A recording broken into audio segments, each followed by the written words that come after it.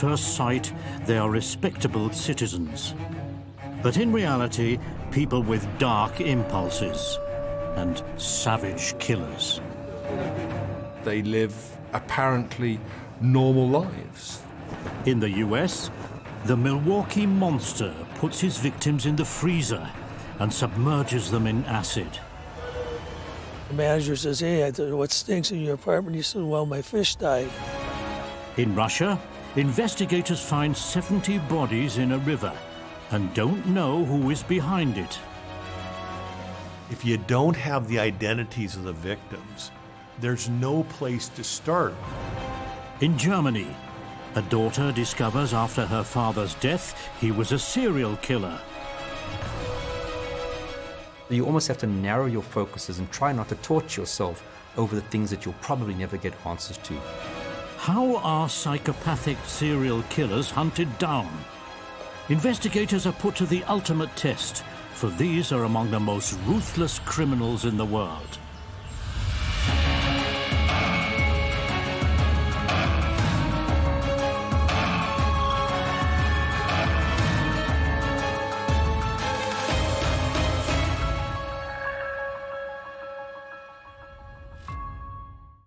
Russia. Bitsevsky Park on the south side of Moscow. 22 square kilometers in area, intended as a place for people to relax.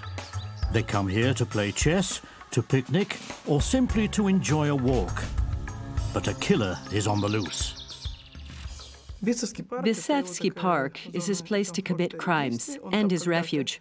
Earlier, he had always played chess there with his grandfather. It was a source of positive energy, and where he started to kill people. It became a place where he was the master. A frightening development. Between 2005 and 2007, people regularly find dead bodies in Bitsevsky Park. Around 40, all male. Almost all homeless, alcoholics, socially deprived. The police aren't doing the best of their job, at least in the beginning phases, before they realize it's a serial. You find that the crime scenes aren't really properly done because of who the victim is. These were people maybe that society didn't consider very worthwhile. In October of 2005, another murder is committed in Bitsevsky Park. The police finally have to react. A special homicide unit is formed. At the crime scene, Detective Andrei Supronenko finds hidden in the bushes a dead man, Nikolai Vorobiev, brutally murdered. No one who saw him will ever forget how he looked. Like a schnitzel beaten with a hammer. We imagined several possibilities. Someone must have been very angry, a psychotic man or a woman. We also discovered that the killer had been very careful. He left no evidence. He took everything with him that he touched at the crime scene. The autopsy reveals the man was most likely hit with a hammer. Supronenko searches for the weapon in the park, to no avail. Hammers are rarely used in homicide cases. It's a very up-close and personal weapon. In a way, he tells me he wants us to be over rather quickly, so it's not about the killing, it is perhaps just literally about the number. The investigator's first destination, a psychiatric sanatorium near the park. Perhaps one of its patients is the killer they're searching for. We checked out the people being treated for psychiatric problems in this hospital. We looked at what kind of patients were here, what diagnoses, and what profiles they had. We checked if they could leave the hospital property, if they could disappear for a night or longer. We found no evidence of that, so we closed this avenue of the investigation. The investigation hits a dead end. No evidence at the crime scene. No motive. No weapon. Supronenko takes action and combs the entire park with 200 police officers. They question all passers-by. In the process, Supronenko discovers a suspicious person. He seems nervous, perhaps in part because police are there. While searching the area, we discovered a man wearing women's clothing. He ran from the police, which immediately made him suspicious. He was in the part of the woods where the killer had last struck. We even found a hammer in his bag. Naturally, we checked him out right away. But he had an alibi, so we had to let him go. The real killer continues to creep around the park and even feels provoked by the false arrest. He says, well, I'm going to show you that the guy you have in custody is not your guy. He was furious. He was outraged. These were his killings, and he wanted the credit. And as a result, he redoubled his efforts. He killed more people and kept on killing to show the police that they were wrong. In April of 2006, he strikes again. Inspector Supronenko heads to the crime scene. The victim lies hidden in the bushes among the trees. This time it's a woman. Branches are stuck in her head. Insertion of objects into the body may well suggest to some a sexual component. It's typical that as a serial killer goes on, that the crimes increase in severity. So there's maybe more sadism. And so you do see an escalation of severity of crimes over time, as we see in this case. But this time, the detective makes a crucial discovery in the pocket of the victim's pants. When searching her clothes, we found a subway ticket. That showed us which subway station she had used and the precise time of her arrival. The subway ticket is the long-awaited clue. Will it actually lead to the perpetrator? The ticket tells investigators at which station the victim entered and exited the subway. Andrei Supronenko reviews the security camera videos from the day of the murder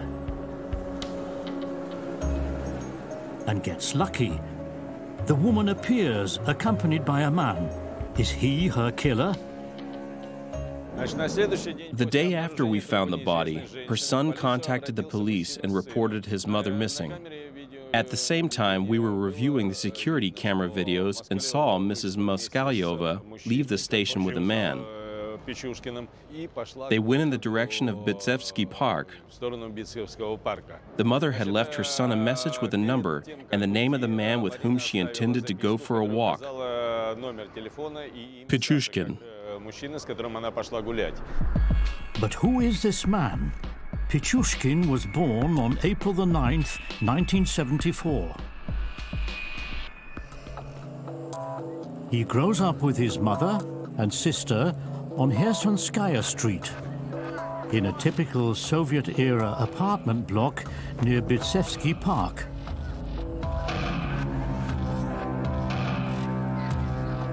His childhood is marked by poverty, his father rarely home. As a small child, Pichushkin has a bad fall with serious consequences.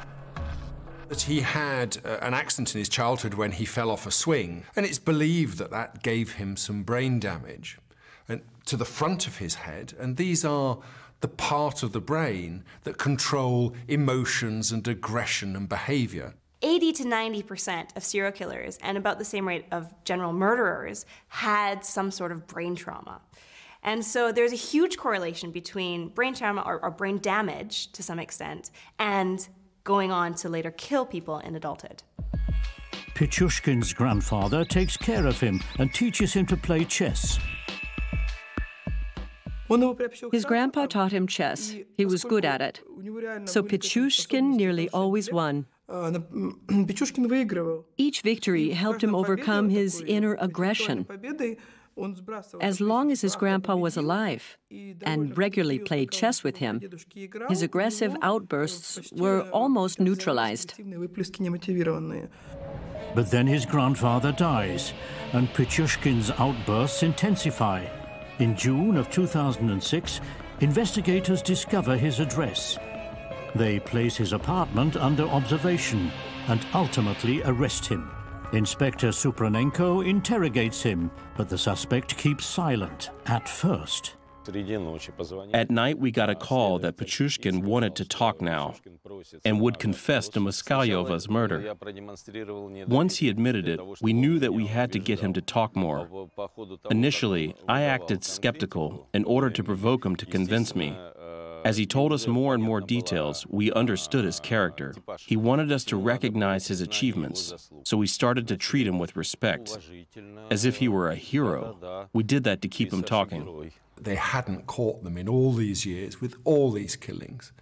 And it's so good to boast to the police that you are better than them. Investigators make an incredible discovery when searching his apartment. During the search, we found a chessboard in his apartment. Almost all the squares had numbers stuck on them that he had cut out of the newspaper. After each murder, he stuck a number on the board, assigning each murder victim a square on the chessboard. He wanted to kill 64 victims, the number of squares on the chessboard. But what Supranenko still lacks, the murder weapon, the hammer. Investigators take the accused back to the scenes of his crimes. The idea is for him to show them how he killed his victims. Supranenko also hopes that he will tell them where the weapon is. At the crime scenes, Pichushkin comes out of his shell. He shows everything precisely. He gives the impression of reliving the crimes. Pichushkin could recall every small detail that interested him. The time, down to the minute. The date the murder took place. That was important to him. What didn't interest him were the clothes the victims wore. He couldn't remember that well. When we interrogated him in the office, he was dull and bored. But when we went to the crime scene to check the details, he was lively. He enjoyed it. This was his real life. The strategy of bringing Pichushkin back to the crime scene to talk works. He even leads investigators to the murder weapon's hiding place. Divers recover it from a small pond in Bitsevsky Park. It was important to find the murder weapon so that we could prove the killer had used it. When we found the hammer in this pond and examined it, we discovered that a small piece of it was missing.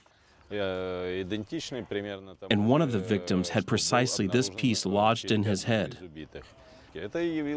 That made us 100% certain he was the killer. Investigators now have the killer, a confession, and the murder weapon. Pichushkin is indicted on September the 13th, 2007 for the murder of 48 people. Pichushkin keeps silent the first couple of days, but as he notices how much attention the trial generates, he begins to talk. Pichushkin shows no remorse. He testifies that he would have continued killing. He says, 20 of you are judging me, but during the murders, I was alone and decided myself who should live and who should die. I was like God, but I showed him that he was no God. My job was to put him in jail, and what he felt about it does not interest me. A person is only an object for him, on which he can demonstrate his greatness and power. I'm sure he was thinking, I'm very intelligent, although everyone completely underestimates me. The trial lasts 6 weeks. On October the 29th, 2007, the court sentences Pichushkin to life in prison. He's still serving time. People in Moscow can breathe easy again. But other killers are even more ruthless.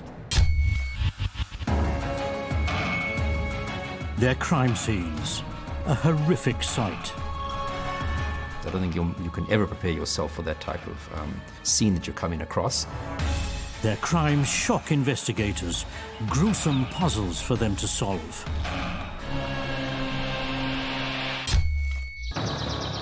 As in this case, the killer has sex with dead bodies. Jeffrey Dahmer, the Milwaukee monster, puts bits of dead bodies in his freezer.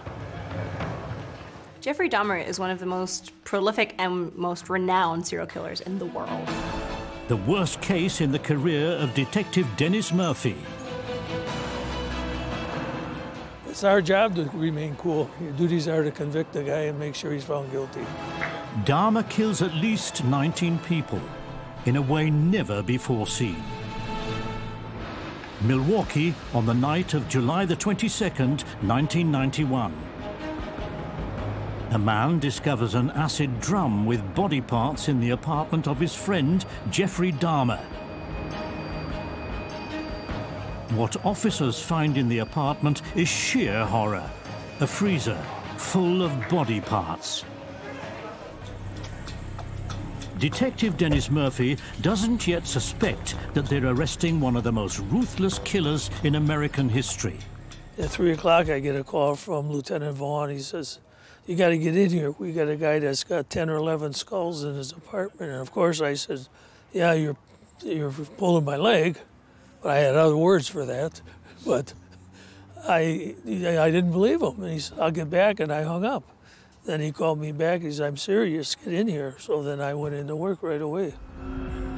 While his colleagues collect evidence, back at the station, Murphy proceeds with hardened concentration. He must get Dahmer to confess. I spoke with him for 17 hours the first day, over 17 hours. And then the next day, I believe it was 16. And by that time, we had the full confession from him before his attorney could come in and say, "Hey, I want to talk to him." And when he did, Dahmer didn't want to talk to him. He signed a release saying, "I don't want to talk." After 3 days, Dennis Murphy breaks the killer.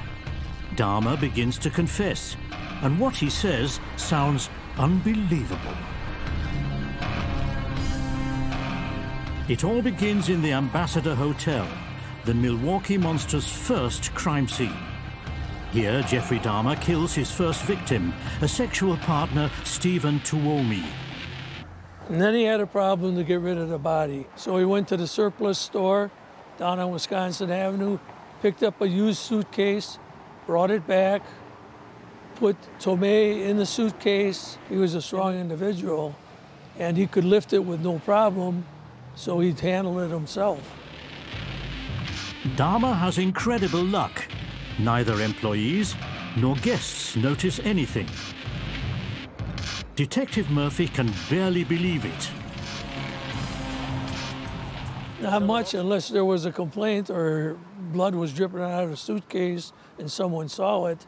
But there's no complaint in the rooms next to him if there were people in the rooms at that time. So if there's no complaint, there's nothing to stop him. Dahmer takes a taxi from in front of the hotel and rides home with the body stowed in the trunk. On the side of Dahmer, it must have given him a great sense of satisfaction that he was able to get away with it. At the time, Dahmer is still living in a suburb of Milwaukee with his grandmother. He dismembers Tuomi's body and stows it in the basement. Detective Murphy can hardly comprehend what he's hearing. I spoke with the grandmother herself, and she said she had hearing problems, and she kind of had a suspicion that Jeff liked boys, but she wasn't sure. Jeffrey Dahmer is a homosexual. 2 months after his first murder, he lures 2 more young men to his house and kills them. Then he has sex with their dead bodies. So drugging them or killing them first and then having sexual behaviors probably just made him feel more comfortable because he didn't really have that ability to interact with people. People can reject you, they can leave you, etc. I don't like them moving. I don't like them talking. I just want them laying there. Well, that's what you get with a dead body. Detective Murphy discovers that Dahmer nonchalantly throws the body parts out with the household garbage. The Milwaukee monster leaves the garbage can at the curbside. He showed no outward features. Like many serial killers, they live apparently normal lives. They get on with their life. They are polite. So for the police, until they get a clue, until they get a lead, it's very difficult. Dahmer's story begins in the small city of Bath, Ohio, population 10,000. As a young boy, he tortures animals. In Jeffrey Dahmer's case, his early interest in injuring animals and to examining roadkills is clearly a pointer to where he was going to get to in his life. This low empathy probably continued into adulthood, and the target simply changed. Dahmer kills his first victim when he's just 18 years old. He takes hitchhiker Stephen Hicks home with him and beats him to death. With the body in the trunk of his car, Dahmer is stopped by police, but he talks his way out of it. And in fact, they were really close at the very beginning of his murderous career. Probably was a big confidence booster for him that he was able to manipulate the police and act calm under those circumstances. He begins his career as a murderer. In May of 1990, Dahmer's grandmother kicks him out of the house.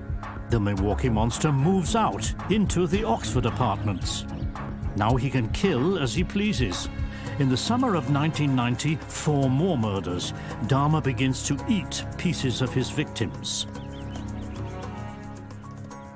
You could say in sex in general, there's a desire to have a piece of someone else inside of you. I think you could say that it may have been an overflow of that, a manifestation of that desire to feel his lovers inside him by eating them. More and more men die in Dahmer's apartment. What Detective Dennis Murphy still does not understand, why no one on the property reports the smell of the decomposing bodies. Well, they did smell something, but when they went to Dahmer's apartment, the manager says, "Hey, I said, what stinks in your apartment?" He said, "Well, my fish died." Corpse is in his room for 2 or 3 days before he disposed of them and cut them up. He'd put them in acid and then flush it down the toilet and break the bones and throw them in the garbage when the garbage men came. The detective discovers the police actually could have arrested Dahmer much sooner. On May the 27th, 1991, the police receive a call from a young man in Dahmer's apartment. He's afraid of the killer and begs for help. The police believe it's just a fight between 2 gay men. Now one might say, but how could that have happened? But at the time in Milwaukee, the police had a lot of criticism for how they dealt with the gay community.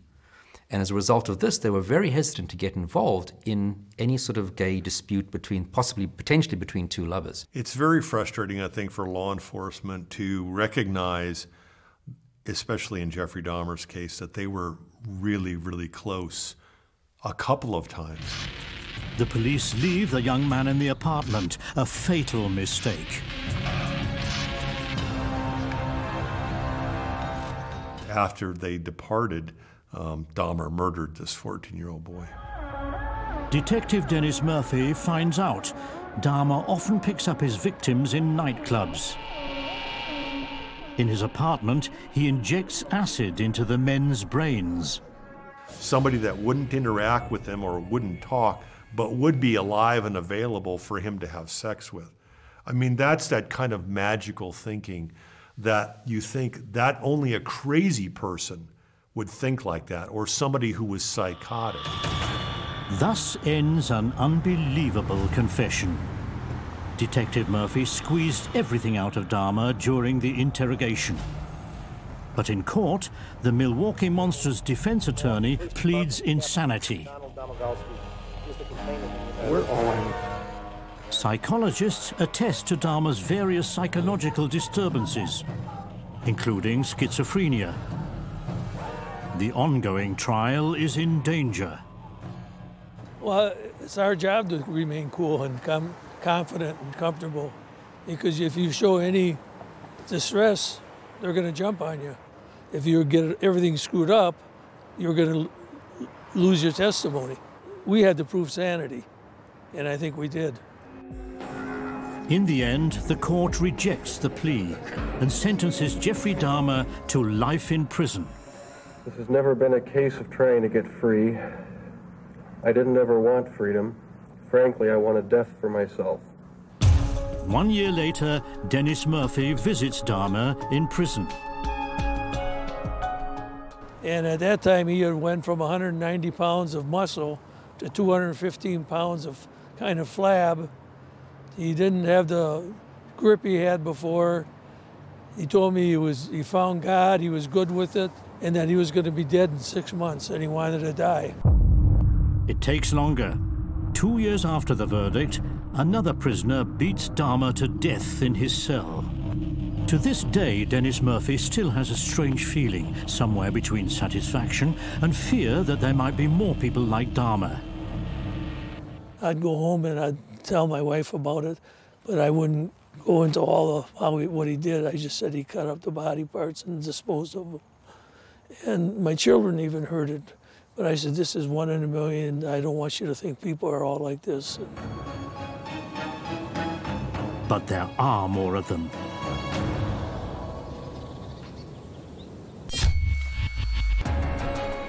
Ruthless killers who know no sympathy for their victims. They kill for years, unnoticed. Their victims, men, women, and even children. Didn't care if they lived or died, he didn't care if he hurt them. Also in Russia, shortly after the fall of the Soviet Union. Chaos and poverty reign. Poverty that one man takes advantage of. Alexander Spesivtsev traps his victims with the help of his own mother. I don't think you can ever prepare yourself for that type of scene that you're coming across. For investigators, unbelievable. Such people shouldn't be allowed to live. How and after how many murders do they stop the man who is perhaps the most ruthless killer of all time? Russia, more precisely deeper Siberia, Novokuznetsk, a city of 500,000 inhabitants. The anonymity of the big city helps one man to kill unnoticed. But not just anyone. He kills children. Investigators chase him for 7 months. The head of the team, Alexander Oreshin.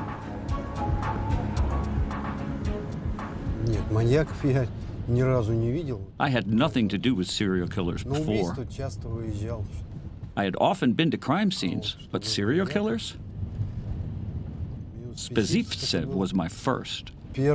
As a matter of fact, the first for the whole city. In June of 1996, people out for a walk find strange things in the Aba River. Oreshin is one of the first at the scene. His team searches the riverbank for 5 days. They find feet, hands, human bones. If you don't have the identities of the victims, there's no place to start with who are these girls, when did they disappear, where were they taken from? All you've got is a body that has no identification. After finding the body parts, Oreshin is certain very, very many people have been killed in Novokuznetsk, all of them children.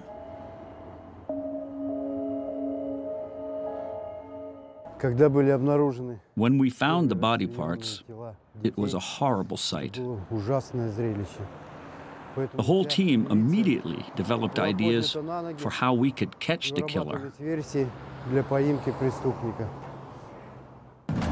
Suspicions range from trade in organs to child prostitution to a psychopathic serial killer. The last conjecture is correct, but Inspector Oreshin still has no leads. And investigating is difficult in that period. At the beginning of the 1990s, Russia is in upheaval. Massive poverty reigns. If you look at Russia at this time, the USSR is breaking down. There's a very poor economics. People are starving. Men got drunk or left their families. Mothers fought for every job and drank too. Children were no use to anyone. This was the population the victims came from. No one was looking for them. One man takes advantage of precisely this. His name, Alexander Spesistsev. But Inspector Oreshin does not yet have any leads. Where and for whom should he even look? Naturally, we took as many children off the streets as possible and returned them to their parents. But starving children go back out on the street after a short time. And never come back home. In the next 5 months, over 70 children disappear, none older than 13.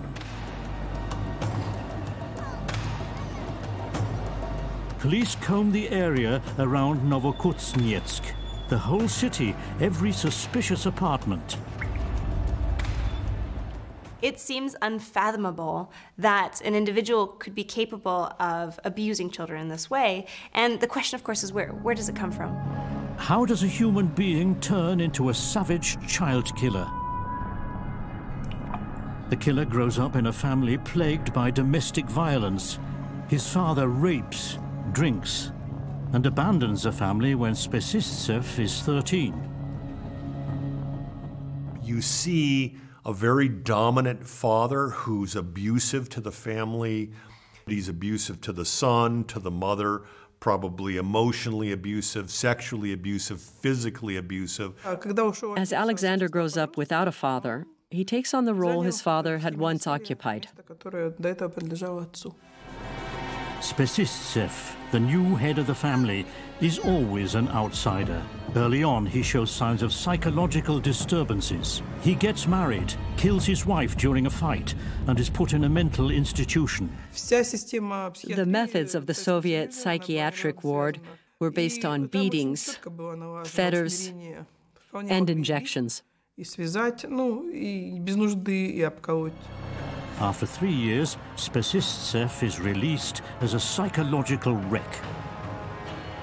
4 months after the bodies are discovered on the riverbank, 3 girls disappear from a bus stop. A woman lures them to her house. Everyone is under suspicion, but not Spesistsev. Everyone thinks he's still in the institution. In reality, Spesistsev had been out for a while, only we didn't know, despite having asked. That was a big bureaucratic mistake, a mistake that cost many innocent children's lives.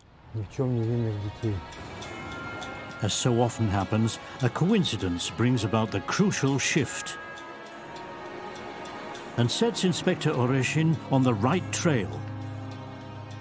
After a pipe bursts, plumbers try to check the apartment where Spesistsev and his mother Ludmila live. But no one lets them in. The workmen inform the police. Inspector Oreshin will never forget what he finds here. We came into the apartment, and what we saw was horrifying. There were children's clothes scattered everywhere. There were body parts in the bathtub, and Olga was lying in the living room, severely injured. I don't think you can ever prepare yourself for that type of scene that you're coming across. Oreshin steps onto a savage battlefield. Even as an expert, it's hard for me to understand how someone can be capable of committing this level of brutality over such a long period of time with such a vulnerable population. In the apartment, a severely injured and traumatized girl. How should you feel when you see dead children and an injured 13-year-old girl whose eyes register only pure dread? But there is no trace of Spesivtsev. He escapes from the roof. The same day, the girl provides the missing information. Who brought you to the apartment? A granny. How did she do it? Did she ask you for help? She couldn't open the door? No. That's why she took you upstairs? Yeah. It turns out the killer's mother lures the victims into the trap, the home she shares with her son. She was basically his lackey to do whatever he wanted. The same day, Inspector Oreshin arrests the mother, Ludmila Spesivtsev. In addition, the police find photos of children and countless articles of children's clothing.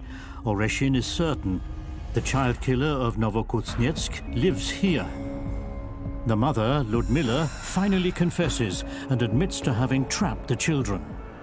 Oreshin keeps the apartment under observation and hopes that the son will come back. For guys like this is the only life they have ever known. This is where he lives. Where's he gonna go? And in fact, the killer does come home, and he's arrested. During the interrogation, mother and son quarrel. What kind of son are you? For months I dispose of your bodies. Just yesterday it was again 4 trash cans. And now you say it's my fault. Because they want to know where the bodies are. Say where they are. How are you not ashamed? Why are you so mad at me? Such an ingrate. I'm not angry. The mother probably was not necessarily a willing accomplice. If she was on her own, she probably would not have got up to this type of behavior. The true nature of the strange relationship between mother and son is never clear. The court sentences Ludmila to 13 years in prison. Her son, Alexander, is judged insane. Since then, he has lived in a psychiatric ward. Inspector Oreshin believes the killer has more than 80 children on his conscience. To be honest, I feel only disgust now. Everything having to do with Spesivtsev. It cost us so much energy to solve this case. But there is no justification for such people being allowed to live among us. Inspector Alexander Oreshin will never forget the so-called Siberian tiger. He hopes the killer will never be released from the psychiatric ward. To this day, he's under lock and key.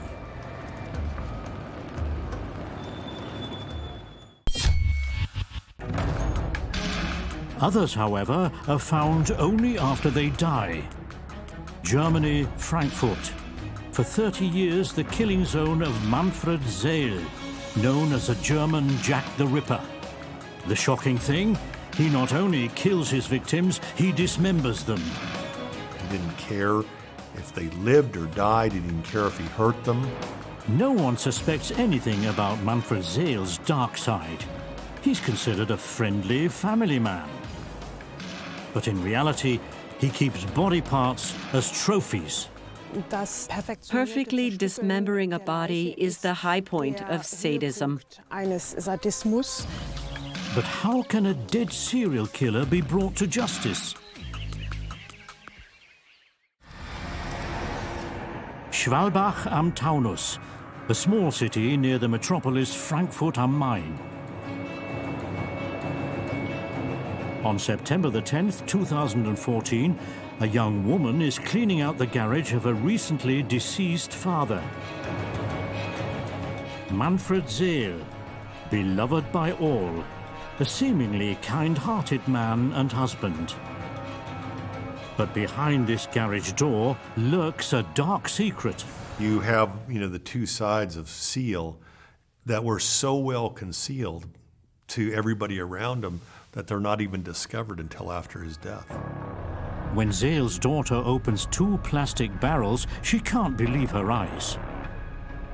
They contain body parts, It's the remains of a prostitute named Britta Diallo.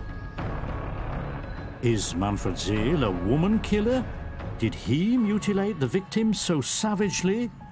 Forensic psychiatrist Manuela Dudek also wonders about one question in particular. Was it him? And if yes, why?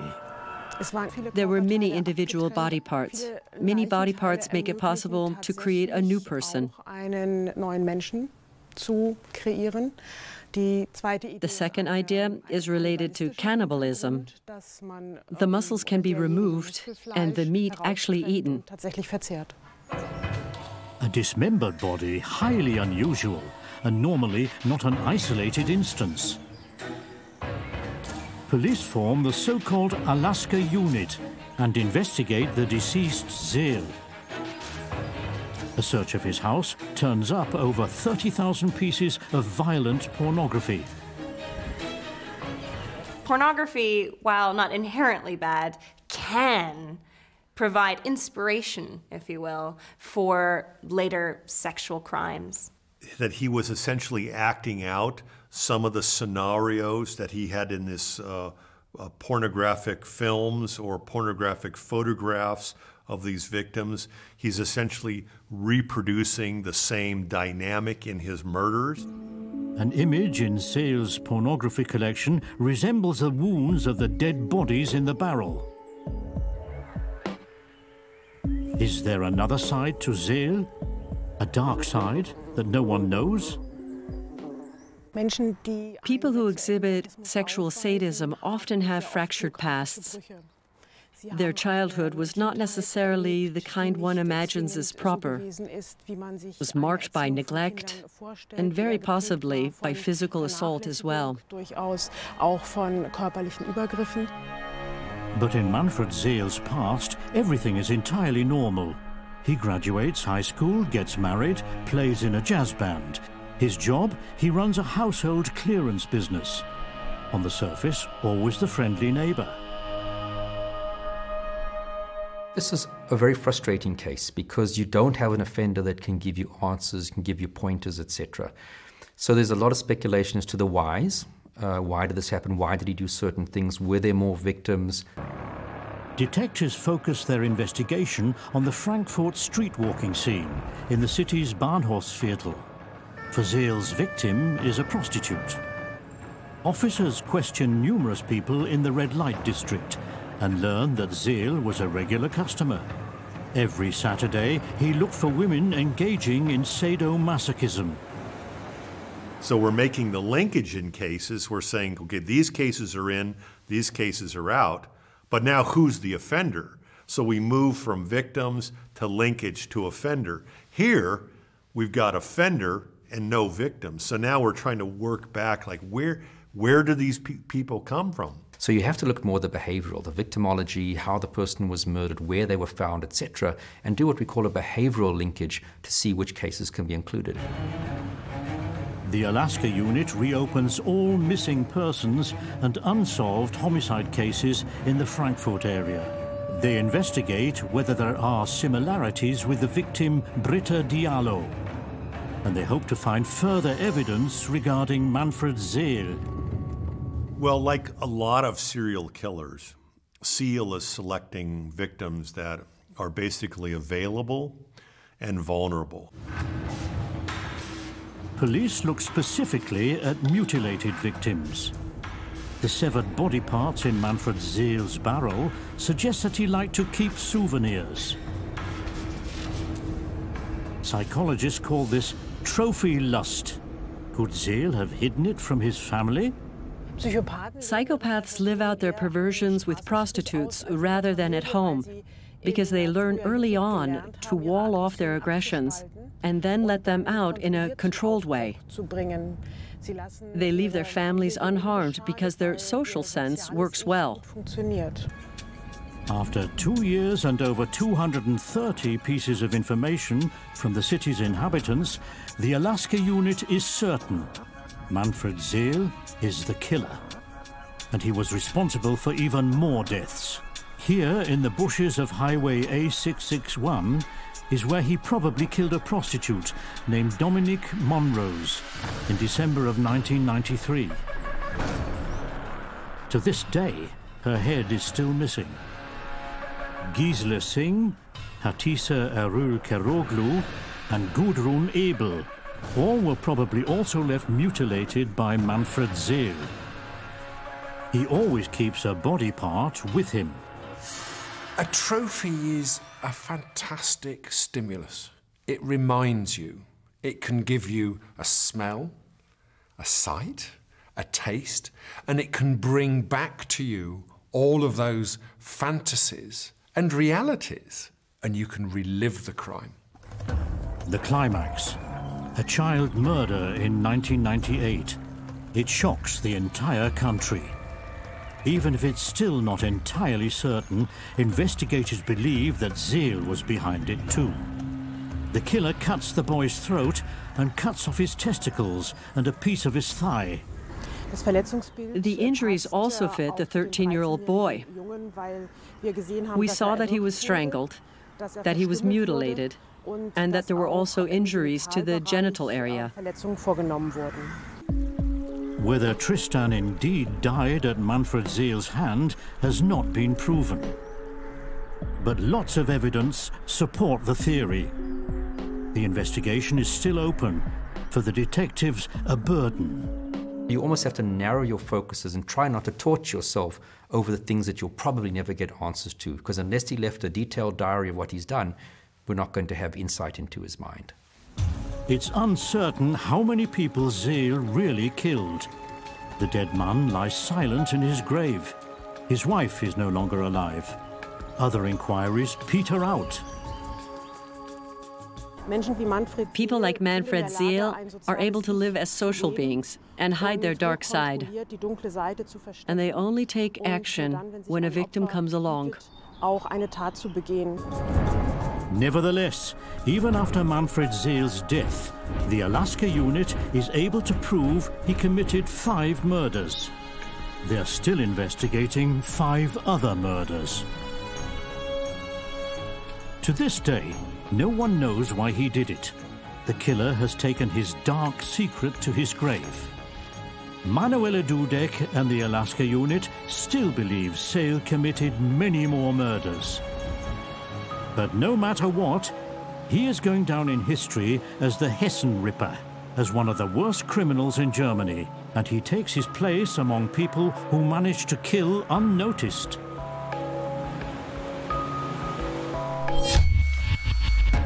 They hide the evil behind a facade. But in the end, investigators find them all, whether before or after their death, the most ruthless killers of all time.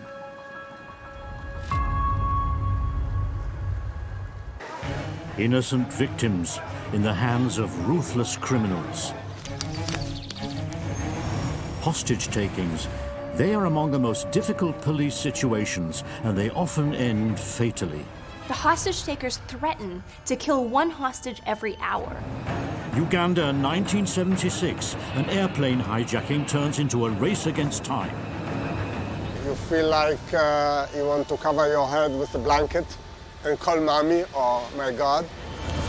Gladbeck, 1988. After 3 days, the hostage-takers' odyssey ends in tragedy.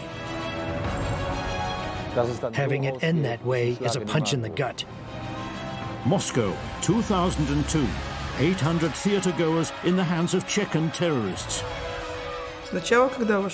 When the armed men appeared, people first thought it was part of the play.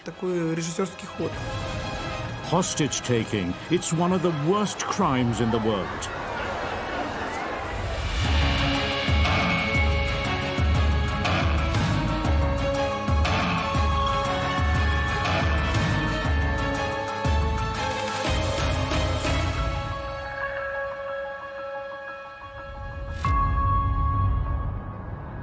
Beslan, in the North Caucasus. Here, like everywhere across Russia, September the 1st, 2004 is the first day of school. The principal welcomes the first graders and their parents. Russian families celebrate the first day of the first school year as a holiday.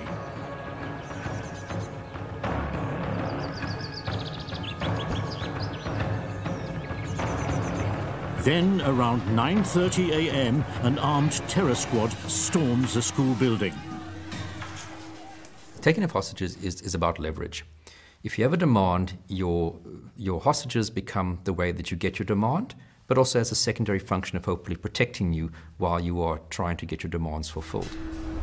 The terrorists are from Chechnya, a region that has been fighting for its independence for years. The hostage takers demand the release of all Chechen prisoners, the withdrawal of Russian troops, and President Putin's resignation. The Russians have almost always gone for a tactical solution to the problem. It might have been that hoping that because it's children, it's going to keep the Russians, delay the Russians from going to a tactical option because of the loss of life of children specifically.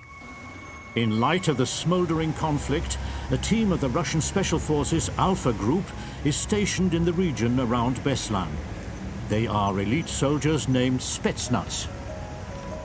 Immediately after receiving the distress call, Lieutenant Colonel Viktor Stipielevich sets off for the school.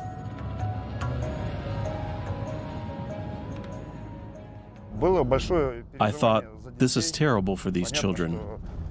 I was concerned that the children come to no harm, that they must be freed. You go to the scene knowing that the situation can't be resolved in one day.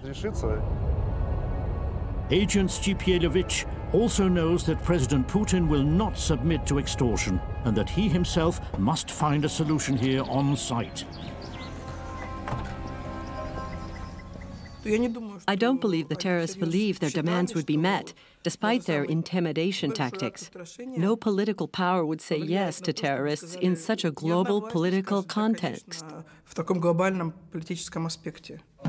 When Stipielevich arrives at the school with his Alpha unit, the hopelessness of the situation becomes clear.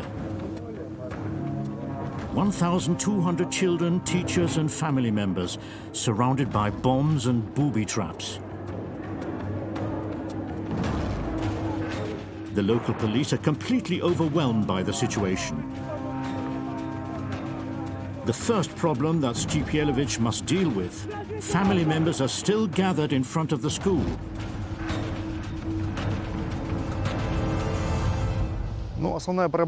The biggest challenge was that the locals had weapons and were boiling with rage. Most had children or grandchildren inside. They wanted revenge, to kill the terrorists.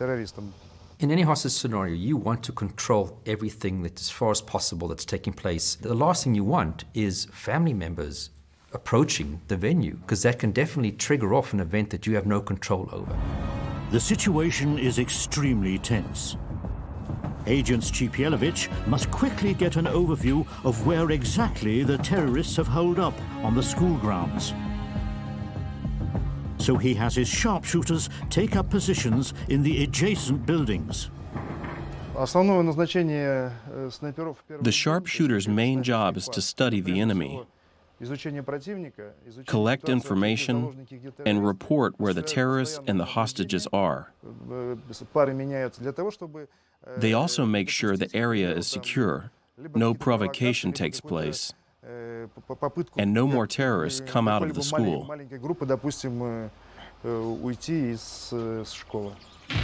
His sniper teams identify 32 terrorists, including so-called Black Widows with explosive belts. Women do it because they are dependent on men in a patriarchy. Losing their husband means losing their life's one goal. The 1,200 hostages are now in the power of the Chechen terrorists for more than 24 hours. No end is in sight. After negotiating with the mayor, on the second day, the terrorists let mothers with babies free. This deal plays into the agent's hand.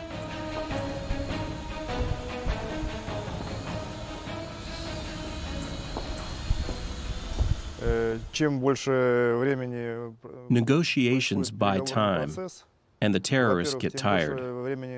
no matter how often they change positions. Their fatigue increases our chances of concluding the operation successfully. The point is to avoid any innocent victims and, above all, having to storm the building. An assault can only be the last resort. While Agent Szczypielewicz plays for time, the situation inside the school escalates. One of the Black Widows blows herself up, killing several prisoners. They are all prepared to die. A lot of hostage takings, the people want to live thereafter. So that's also a good negotiation piece for the police, knowing that these individuals on the inside want to survive this. But in this scenario, we know that these types of offenders are all prepared to die. And that really changes the dynamics of how you should be dealing with these type of scenarios. The terrorists bring 16 hostages to the upper floor and execute them. Then they throw the bodies thoughtlessly out of the window. The hostage takers treated the children incredibly poorly. They watched as children died of starvation and thirst. This showed the lack of empathy in the situation and the lack of regret. Shortly thereafter, explosions can be heard. The roof of the gymnasium collapses, killing countless people. Even the experienced soldier, Szczypielewicz, is shocked by the scene.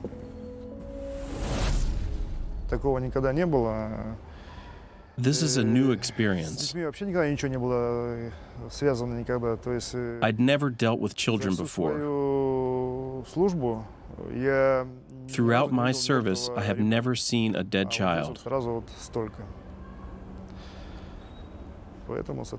And then so many at once.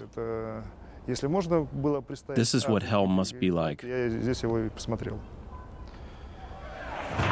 Panic ensues. Hostages flee from the gymnasium.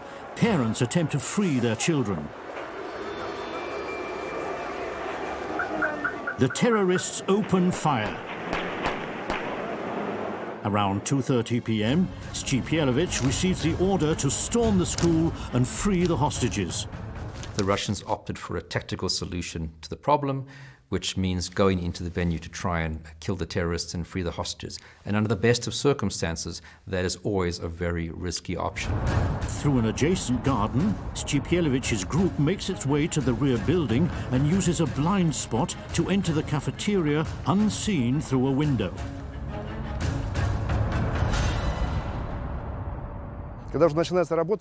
You're full of adrenaline at the start. You must do everything so fast. Shoot, save hostages, protect comrades. So you forget everything. There comes a point when you forget that you could die here and now. The Alpha unit risks its life to save the children from the hostage takers. The majority of the terrorists have holed up in the cafeteria. The firefight lasts several hours. 10,000 bullets are fired. Szczypielewicz and his team save hostage upon hostage from the hail of bullets. But their success comes at a price. Not only innocents die, so do 3 of his comrades. You can't consider yourself lucky to have witnessed Beslan. That I stayed alive. You always hope to stay alive during an operation. That's a natural human reaction, even for an elite soldier.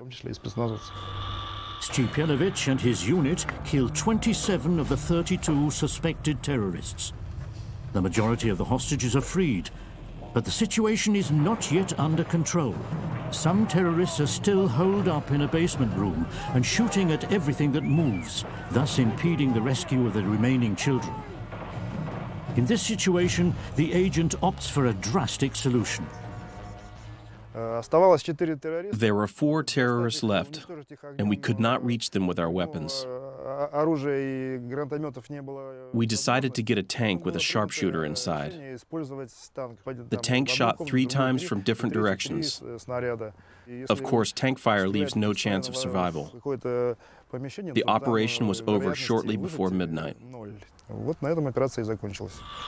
At first, the Alpha unit believes that they've killed all the terrorists.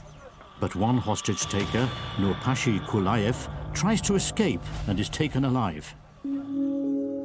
After 3 days, the hostage crisis ends with a woeful result. 331 children and adults have died. There are situations that have only a bad outcome, or an even worse one. No doubt, some people died because the operation was poorly led, but it is highly unlikely that the government will ever admit it. To this day, Beslan and its inhabitants remain traumatized by the hostage crisis. Nor will Stypielevich ever forget the mission.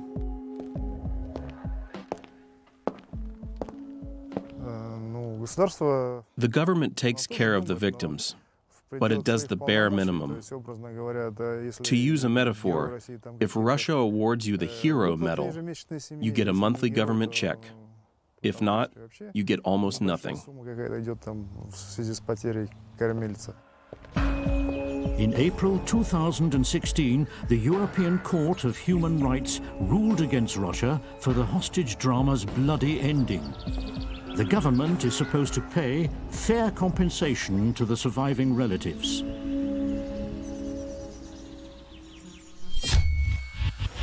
Hostage takings almost always end fatally. The hostage takers threaten to kill one hostage every hour. The victims at the wrong place at the wrong time. When I heard about the hijacking, my first thought was about the hostages. It could have been me, it could have been my family. Gladbeck, 1988, a bank robbery escalates. The robbers' escape becomes a media circus, 72 hours long. The perpetrators even give interviews. I will hit the first one who gets in my way. After 3 days, the public pressure escalates and the police have to act. In the end, 2 hostages and 1 police officer die. Having it end that way is a punch in the gut. Could quicker intervention have prevented the death of 3 innocent people? Gladbeck, North Rhine-Westphalia. August the 16th, 1988 will change Germany. One of the most spectacular hostage dramas in Germany's history begins in this bank. Suddenly they find themselves in a situation where they have to take hostages just to merely get away. And that can be quite a difficult situation to manage. Michael Hering, at that moment, is a SWAT team leader in Bremen. He knows how a hostage situation must be dealt with.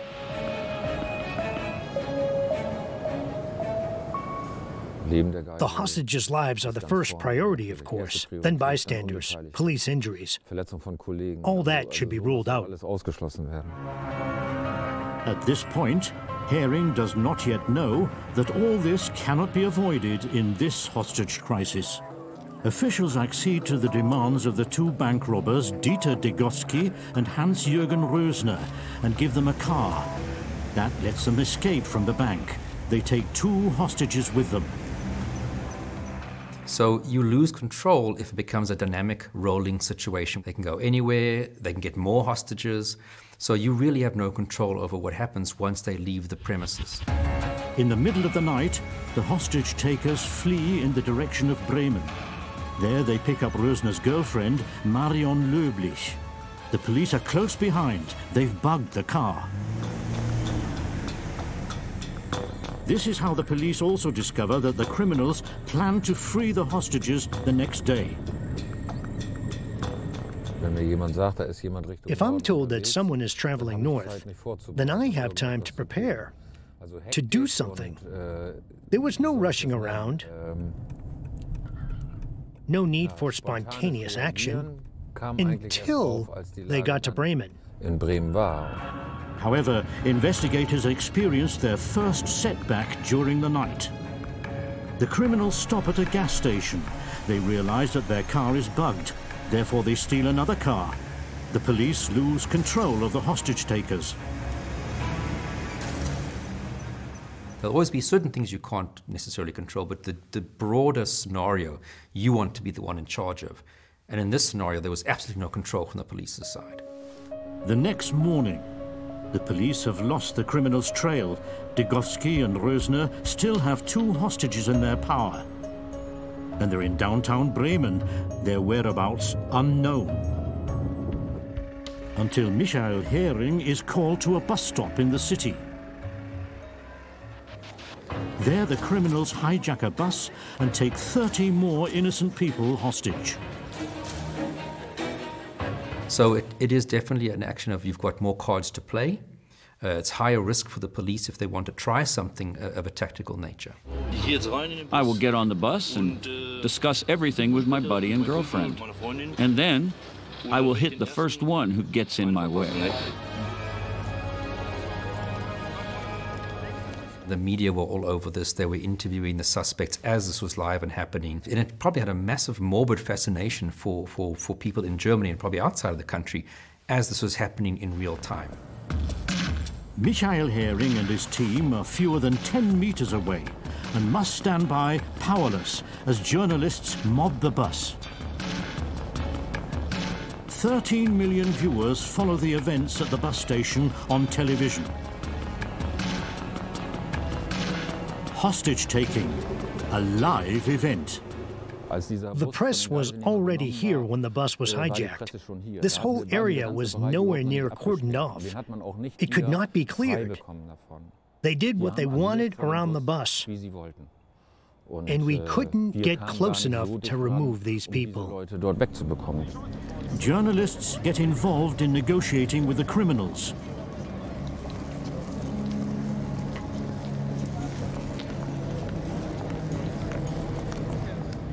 What makes this case special is that the media went from observing the scene to actually becoming active agents within it.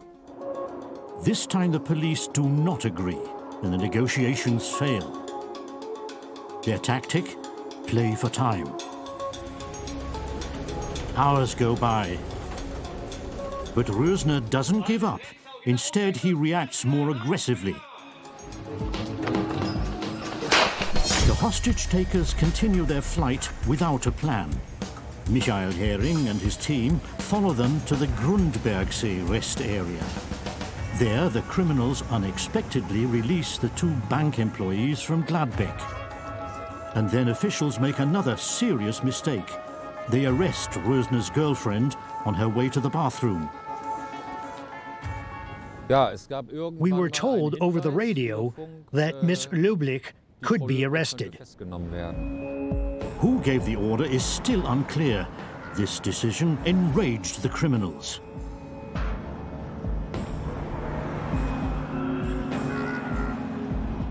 So I think that probably put pressure that we have to now do something. And that could have perhaps influenced them to take a decision that wasn't the best planned decision, or perhaps in that point of the process wasn't necessarily appropriate to where they were in the process of the negotiations. Rösner goes crazy. He gives the police an ultimatum. Either his girlfriend is back in 5 minutes or the first hostage dies. Seconds before Marion Löblich comes back, Dieter Degowski kills 15-year-old Emanuele De Giorgi. The worst part for me was when we got the boy on the ground. That was the worst.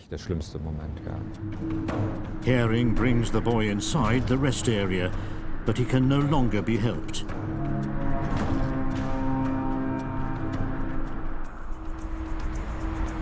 August the 18th, 1988, the 3rd day of the hostage crisis.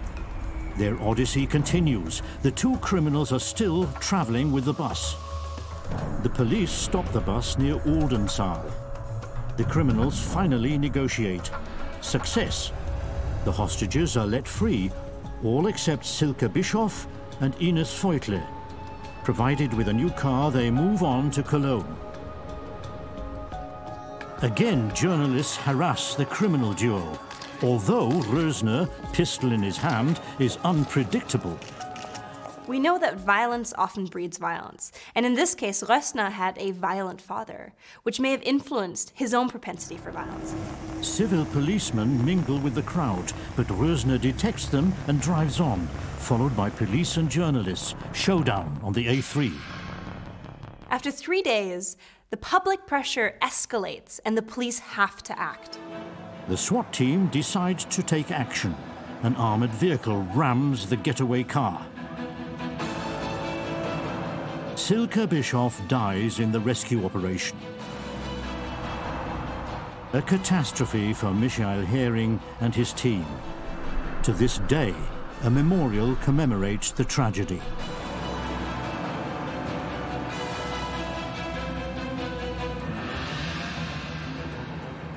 In the back of your mind, you wish for a happy ending, a positive finish. Having it end this way is a punch in the gut. On March the 22nd, 1991, both hostage takers are sentenced to life imprisonment. Hostage situations are always a race against time. The hostage takers were unscrupulous and willing to kill to achieve their goals. Special Forces units do everything to save the lives of hostages. They're prepared to sacrifice their lives if necessary. That's their job. Flight 139 from Tel Aviv. Hijacked by cold-blooded terrorists. They order the captain to fly to a new destination, Uganda, Central Africa. It's one of the most dangerous rescue missions of all time. Every single piece of the plan is risky. This is definitely, without a doubt, regarded as one of the great success stories of any hostage release. Yiftach Atir. He holds the fate of 270 hostages in his hands. And I knew that within 1 or 2 minutes I am going to kill or I'm going to be killed.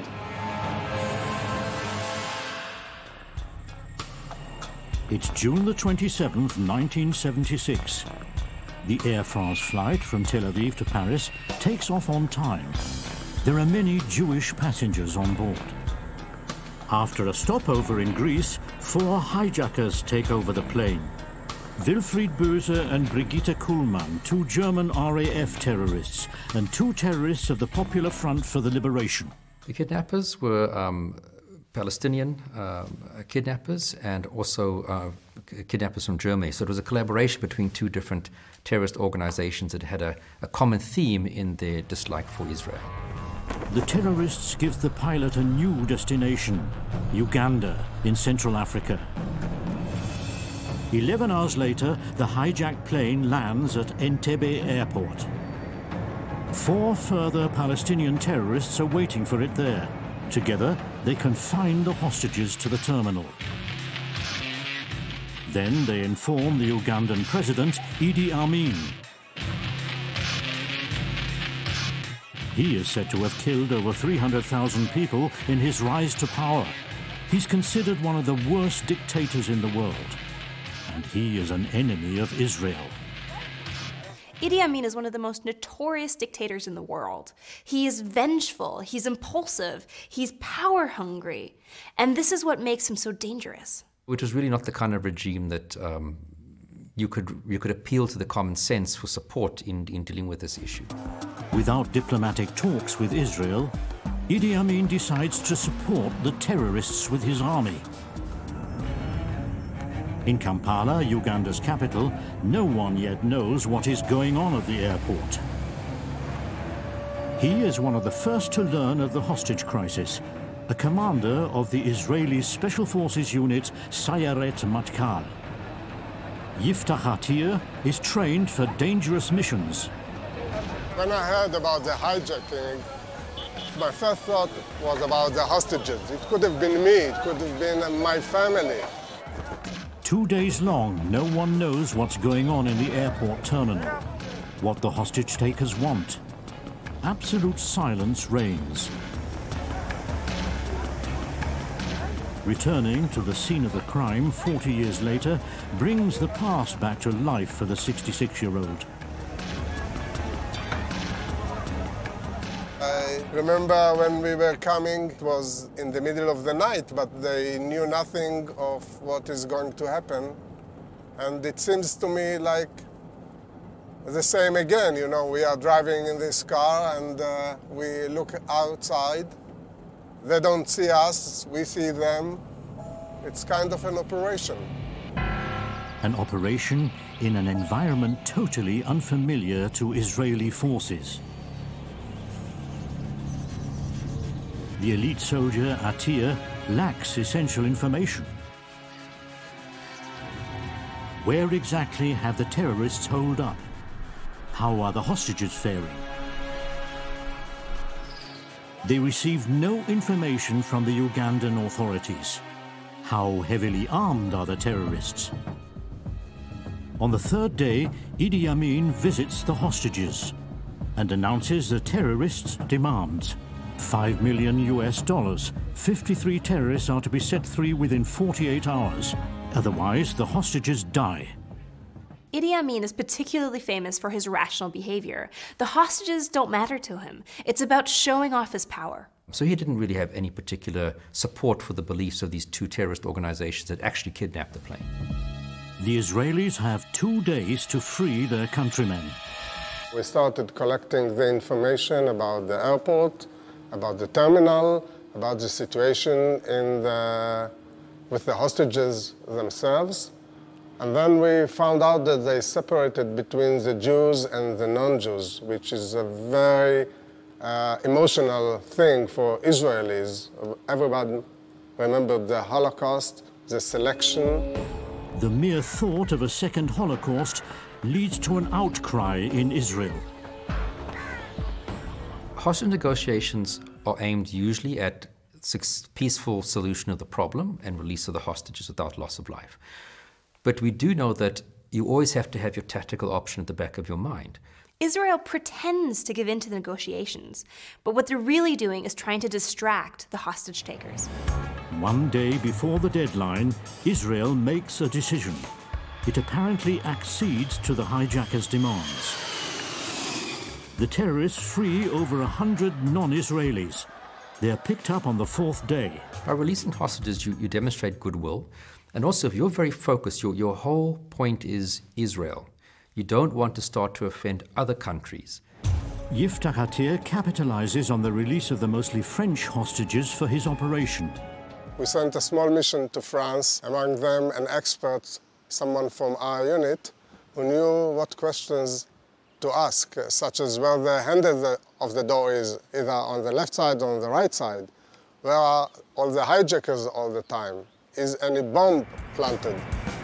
Israel receives another 48 hours to meet the demands. But in reality, it uses the time to implement a secret plan. A plan known only to Israel's elite unit, Yiftach Atiyah and his team.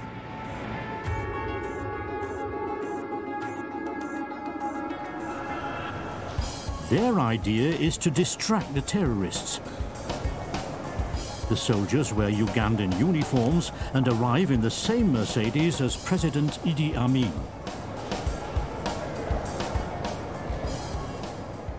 To successfully do this operation would also show that they have the capability, the small country that they are, of striking wherever far away from their base. And that really would tell a lot of other hostage takers, you're going to have to go very far to be very safe from us. The elite soldiers fly over 3 hostile nations. To stay under the radar, they fly the entire 4,000 kilometers at only 30 meters above sea level. After more than 6 hours, Entebbe Airport appears. 3 planes stay behind, hovering over Lake Victoria. Only Hercules No. 1 prepares to land, with Yiftach Atiyah on board. When the plane landed, yeah, it was frightening. After the airplane stopped and took the door down and the engine stopped, It was a silence, a very noisy silence. It was frightening, you know. You feel like you want to cover your head with a blanket and call mommy or my God. But that was only for a split of a second. It's 2 minutes past 12 on July the 4th, 1976. Hercules 1 manages to land unnoticed on the furthest runway.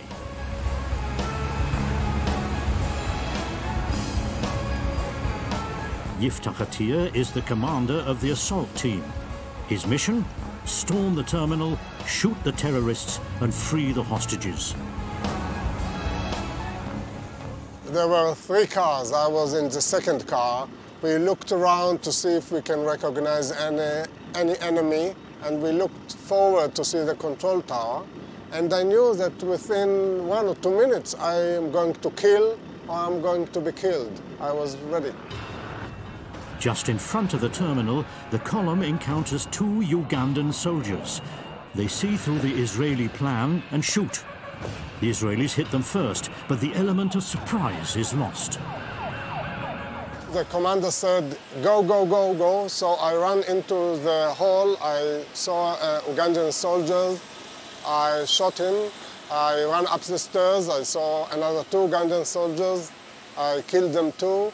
And then I searched the roof, and in less than 1 minute, it was all over. Meanwhile, the other 3 planes have landed and take the freed hostages on board. After 53 minutes, the rescue operation is over. 99 freed Israeli citizens leave Uganda, making their way back home. The miracle of Entebbe becomes world famous. Even today, the operation performed by Yiftach Atir and his team is considered the most spectacular rescue mission of all time. It really was a display of Israel's dominance for such a tiny nation to have such a massive success against 2 terrorist organizations and a foreign country. 4 hostages die in the firefight during the rescue operation. The top commander also pays with his life. I had mixed feelings because our commander was killed, Yoni Netanyahu, and I felt very sorry for that. On the other hand, I was very satisfied because I took part in the most well-known operation ever. Operation Thunderbolt. Today, it's still considered the most successful rescue operation around the world. Moscow, the capital of Russia. On October the 23rd, 2002, Chechen terrorists transform an evening at the theater into pure hell. The terrorists take more than 800 theatergoers hostage and attempt to extort the Russian government. When the armed men appeared, people first thought it was part of the play. For Vitaly Demitkin, a colonel in the Russian Special Forces Unit Alpha Group, it was his worst mission. We knew the situation was dire when we discovered the terrorists were Chechen. The Russian government opts for a military solution. The hostage crisis ends in tragedy. Moscow, the evening of October the 23rd, 2002. Around 9 p.m., during the second act of a musical in Dubrovka Theatre, a bus with heavily armed men and women drives up to the building. The musical Nordost was always a big success, playing to packed houses. A large number of people was guaranteed. A large room with few entrances and exits.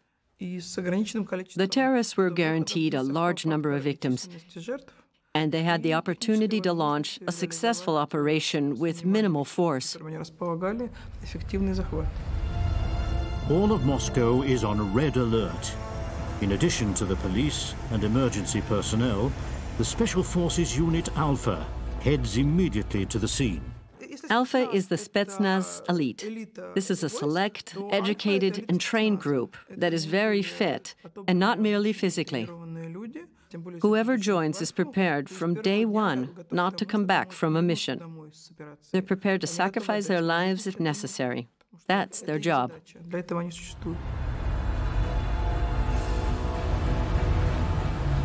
Colonel Vitaly Demitkin prepares himself mentally for an extremely dangerous mission.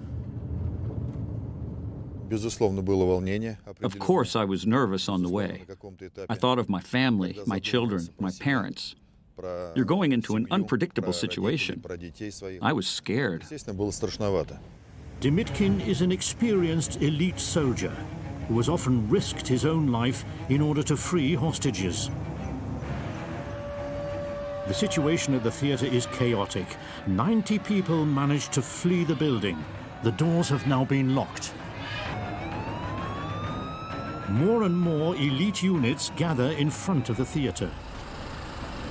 When Vitaly Demitkin arrives at the building, the first hostage is already dead. We heard over the radio that there were hostages and that the terrorists had serious weapons and bombs. There was a woman who ran into the building and was shot by a terrorist. At this point, Demitkin does not yet know who exactly the terrorists are or what they want.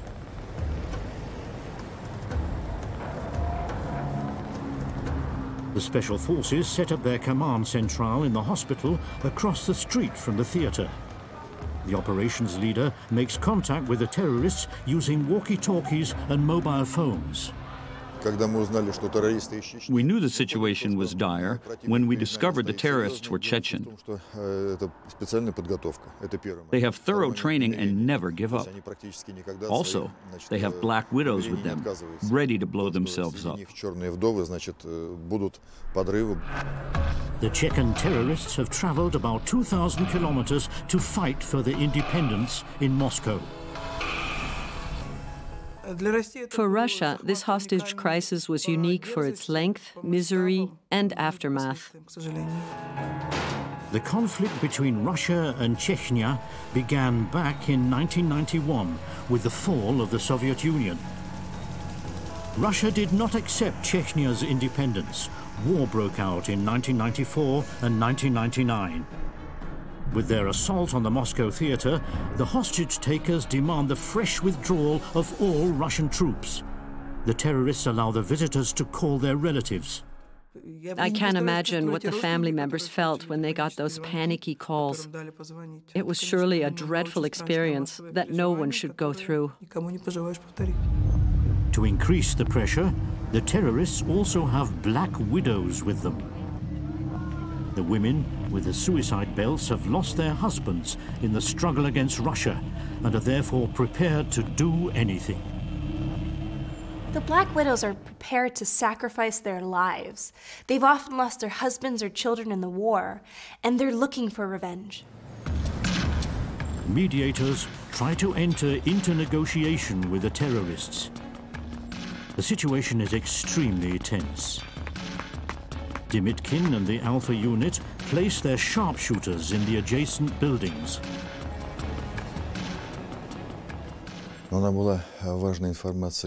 Sharpshooters monitor the entire area and make sure that no terrorists come out or get help from outside, that they get no signals from outside, that there is no one in the nearby buildings telling them how many of us there are or what we're doing. During the night, Demitkin still does not know how many hostage-takers there are. The next morning, the terrorists allow 2 doctors to take the body of the woman who'd been shot, Olga Romanova, out of the building. The hostage-takers were unscrupulous and willing to kill to achieve their goals. Vitaly Demitkin and the Alpha team need every detail from the theater, and they immediately question the doctors. The information wasn't too precise. Rough number of terrorists, type of weapons, what's on the stage, and that there were women with suicide belts. We knew this information wasn't enough, as the doctors could only observe from one position. Which room the terrorists had and which not, we would have liked to know that. In order to get more information from the inside, the Alpha team looks for a way to enter the theater unnoticed. On the rear side of the building, they discover a ladder by which the soldiers can get onto the theater's roof. As we were looking around the roof, a TV crew appeared on the roof of the building across the street, transmitting live footage of us. All of Russia could see the Alpha team. Of course, the terrorists also saw it. They gave us an ultimatum: leave the roof immediately, or we shoot every 10th hostage. The Alpha team leaves the roof. On the third day of the hostage crisis, negotiations come to a halt. The hostage takers threaten to kill one hostage every hour. This increases the pressure on the officials, and they're required to act quickly. Mofsar Barayev, the leader of the terrorists, has the Russian government informed that there is no going back, that they have nothing to lose, and that they are prepared to die. The pressure on the government and the Special Forces unit mounts. A peaceful solution seems increasingly unlikely. You have to now make a decision. If you believe that the threat is valid, you have to decide how many potential hostages are we willing to risk before we can take action. But at the same time, if you're not prepared and ready to take action, you could have more damage by engaging in a tactical option too soon. Vitaly Demitkin and his Alpha unit react immediately. They make their way to another theater in Moscow and practice the assault there. We chose this building because it is structurally identical to the other theater. We trained with the special units there in case we had to storm the occupied theater. Some of the people who work with us are scared and emotional. To make the whole operation more predictable, we trained for the operation in identical spaces. The soldiers of the Special Forces unit know that an assault will take place. Back at Dubrovka Theatre, they gain access to the building through a club on its rear side. Demitkin wants to get as close as possible to the stage, as that is where the terrorists are holding the hostages prisoner. This time, the terrorists must not notice anything. Lights are strictly forbidden. The person running ahead becomes a bundle of nerves, reacting to every noise, every movement, every draft of air. Normally, you go from the outside in. First, you stay close to the wall, in a circle. You secure one room at a time, moving toward the center. While the Alpha Team soldiers are in the building, there is a serious incident outside. The terrorists fire a grenade from the building, seriously injuring 2 Alpha Group members. The Special Forces unit returns fire immediately. Colonel Viktor Demitkin is informed about a new government tactic. It leaks information that an assault on the theater is planned for the next morning. In reality, the domestic spy agency FSB pumps an unidentified gas into the theater, drugging the terrorists and hostages. It was already the third day. The people inside had no water and could not move. A decision had to be made. Each second could mean an even bigger tragedy. The terrorists, armed with bombs, have slowly lost their heads. The decision to use gas was made in order to keep the whole theater from being blown up and turning into a giant cemetery. When elite soldiers storm the building in the early morning, they are met with a horrifying scene. In itself, the idea of using gas to disable everyone and enter the occupied building without bloodshed is good. But in this case, it was like trying to shoot a fly on a person's forehead. The danger to those they wanted to rescue was much greater than the result they had hoped to effect. An overdose of the gas has caused hostages and terrorists to suffocate. The doctors didn't know what to do, as they didn't know what the gas was or how it worked. On the morning of October the 26th, the hostage crisis is over. And this is the deadly result. 129 hostages have died, and all 41 terrorists too. Most of them died from the gas. For Vitaly Demitkin, it is the worst mission of his career as an elite soldier. I have served in the Alpha Special Unit for 25 years and grown accustomed to the sight of death. When everything was over, at dawn, I first thanked God that I was still alive. Then I called my mother. I told her, I'm alive. On December the 20th, 2011, the European Court of Human Rights partially agrees with the relatives' complaints. They claim that the risky operation caused the high number of victims. There is no winner in a hostage situation. The victims usually continue to suffer from the experience for many years afterwards. Special police units have learned from the past and have developed new strategies for dealing with hostage takers. Then as now, the protection and rescue of the victims is the highest priority. At first glance, they lead entirely normal lives. But in reality, they are women killers, men who murder women. In the United States, Ted Bundy, a charming single man who buries his victims in the woods. I'll plead not guilty right now. In South Africa, Moses Sithole. He promises women jobs and success and kills them. This whole area here was scattered with bodies. And in Canada, Robert Picton. At his farm, he throws wild parties with a deadly climax. They found thousands and thousands of DNA, human DNA. And there are still more women killers. Their deeds are among the greatest crimes of all time.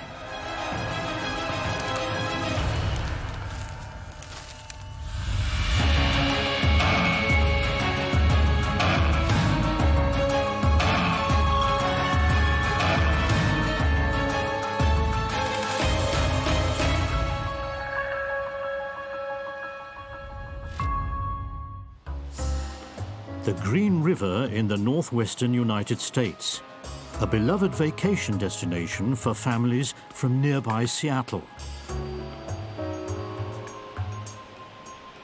But in the summer of 1982, the idyllic river transforms into a grave.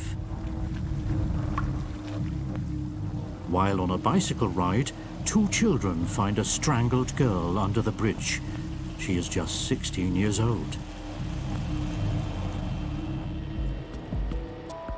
Sue Peters is one of the lead detectives on the Green River case. She realizes rather quickly that all this is just the beginning of something bigger.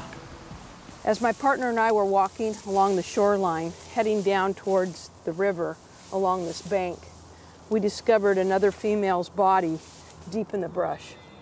Again, a 16-year-old girl. She's been missing for 3 days. And then Detective Peters finds even more female corpses. Finding 3 bodies in one day made us realize that we had a very serious problem and probably a serial killer on our hands in our local area. The bodies. All are of runaways or prostitutes.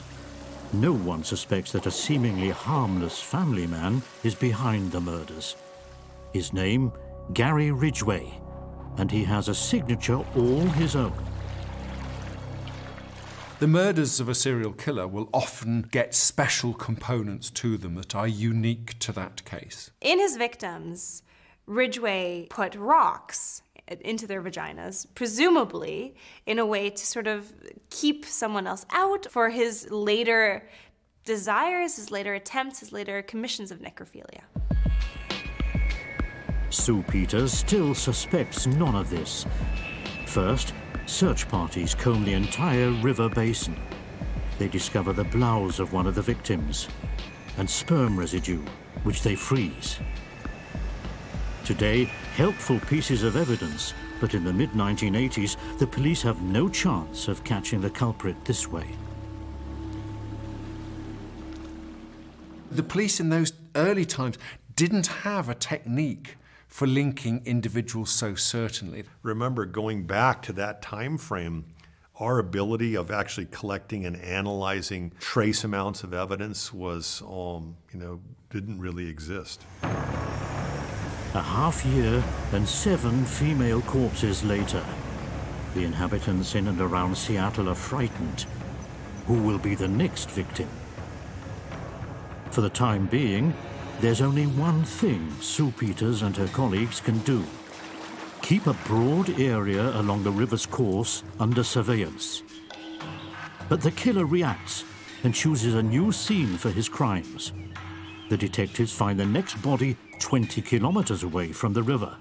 The new strategy was that he drove out to the outskirts of King County and dumped the bodies of the victims in the forested area like this. The murderer is careful in choosing the locations where he leaves the bodies. The corpses are supposed to remain undiscovered for several days. Only this way can he indulge his sick impulses. He would revisit crime scenes just to go back and have sex with his victims again. It could have been for different reasons. On the one hand, it could have been because he doesn't want to yet go out and find a new victim, so it's a second choice substitute to relive the event. Or he could have had some general sexual preference for engaging with sexual behavior with deceased people. The killer is willing to drive further and further. The chance of catching him in the act fades. Just about all the victims were prostitutes. So Detective Sue Peters and her team search for suspects along Pacific Highway South, Seattle's street walking scene in the 80s. They are very easy to be targeted because of that lifestyle that they're involved in. They were available on the highway that he went up and down in his truck. He would see them there, he knew they were there, and once they were off the street, he knew that he had them secure. The number of victims continues to rise. Pressure on the detectives mounts. But Ridgway's cover is good. So often, like many serial killers, the reason that they're successful is that they blend into society, much like Gary Ridgway did. He was a man who was a church-going family man who had some difficulties in his private life, but held down a job and was, to all intents and purposes, quite normal. After a few months, the police work with the streetwalkers pays off. A pimp reports the prostitute Marley Marvar missing. She's 18 years old. She had gotten in a pickup truck and was never seen again. The owner of the truck, Gary Ridgway. For the first time, the Green River killer comes to the attention of Sue Peters. Mr. Ridgway told the police that he was uninvolved in the incident and did not pick up any girl on the highway. Remember, the officer knew Gary Ridgway from school, so it didn't do much. Shortly thereafter, the police form the Green River Task Force. They discover a shoe print, size 11, and another remote crime scene. The killer must know the area. A few months later, Ridgway again comes to the attention of police. He offers an undercover policewoman money for sex. There's no evidence that he's also the killer, but the noose is tightening around his neck. Gary Ridgway ended up picking up another girl that he was going to date, and they went to a wooded area. The girl ended up biting his privates, and they got into a scuffle, and she was able to get away. Detectives question Ridgway, but he stays as cool as ice, and even insists on taking a lie detector test. A polygraph test is a test for certain physiological reactions. If you don't have any guilt, you're not going to get the increase in your heart rate or your breathing that would be associated with normal guilt. Sue Peters' task force puts Ridgway at the top of their list of suspects, but she can't prove anything. This was Gary Ridgway's house back in the 1980s time period, and he would actually bring women back here that he was dating and ended up murdering them there. Then, 2 years and about 30 bodies later, the series of murders seems to stop.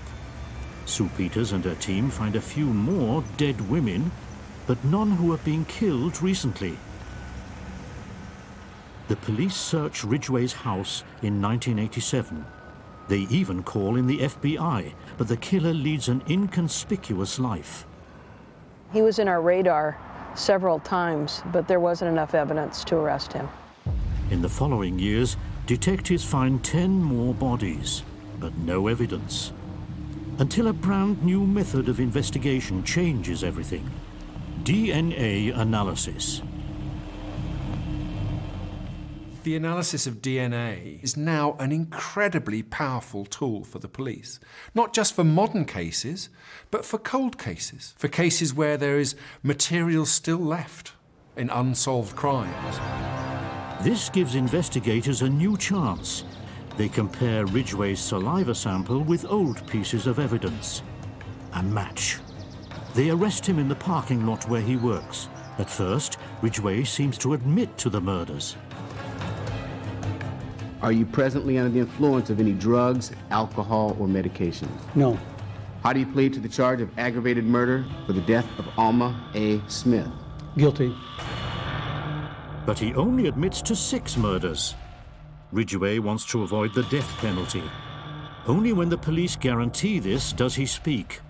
The killer shows no remorse whatsoever for the women he has killed. When you have so many victims like Ridgway, I think it's impossible not to argue that there was a level of objectification going on here, where he was seeing the woman, the victims, as objects specifically for his sexual desire, for his sexual purposes, and nothing else. He might even enjoy the fact that he gets the attention from a trial, because now he's again the center stage. He gets to see the pictures of what he's done. He gets to hear about the suffering of his victims. And that again might be a secondary pleasure for him to go through that process also. Investigators accept the deal, and Gary Ridgway admits to more murders. Once he refers to 48 victims, once to 71. I believe most definitely there still are some bodies in the forest. There have been a lot of women that are still missing in King County, and their remains have never been recovered. Ultimately, the court convicts Gary Ridgway for the murder of 49 women. Thanks to his deal, the killer has managed to avoid the death penalty. But the Green River Killer will remain behind bars for the rest of his life. For Sue Peters, this sentence is the end of a 20-year chase. It was a relief to me, and knowing that Gary Ridgway would never hurt any of the ladies in our community again. For people around Seattle, a new chapter in life begins. A life without fear of Gary Ridgway.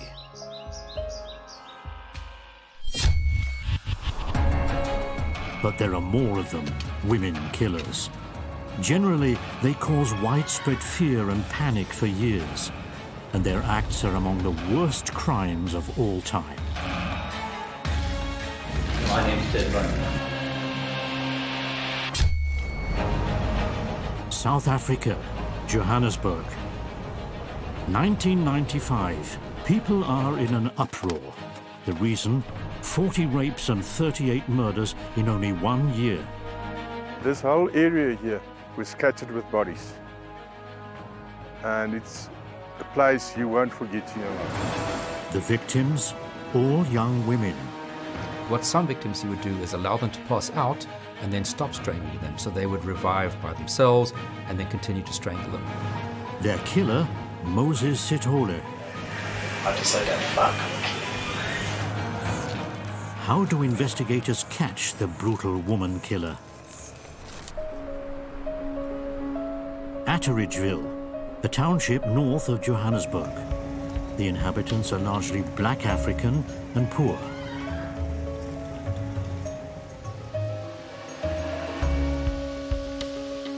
In July 1994, Captain Vinol Vinhule is called to a nearby field.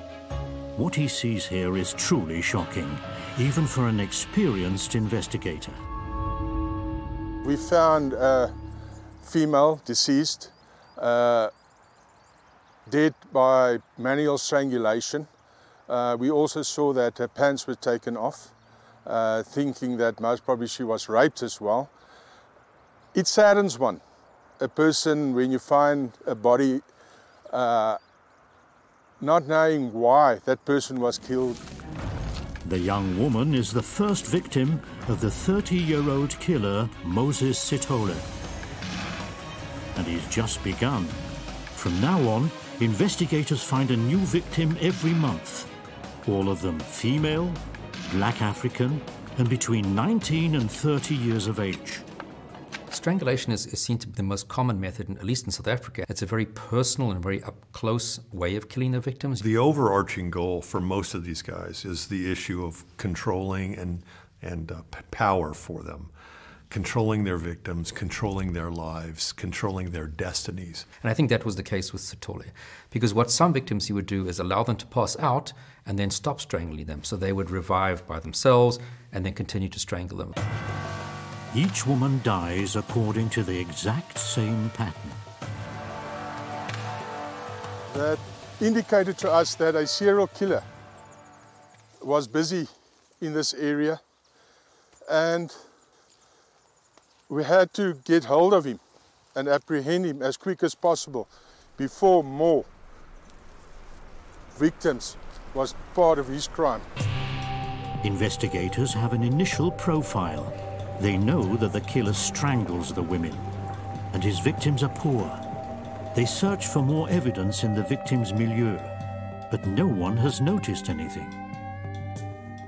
For the police investigation, it must be very frustrating to know there is a killer, to have so much information but not to be able to identify the one person. And a fresh victim, sad as it may be, can often give you that little piece of information that's going to lead you to actually solving the case. But the police do not want it to come to that. The mid-1990s are a boom period in South Africa. Many unemployed women move from the town into the city in order to earn money. From family members, Captain Vinhule knows that the women always go missing during the day, mostly in busy places. Investigators suspect that the killer offers the women a job, thus luring them into his trap.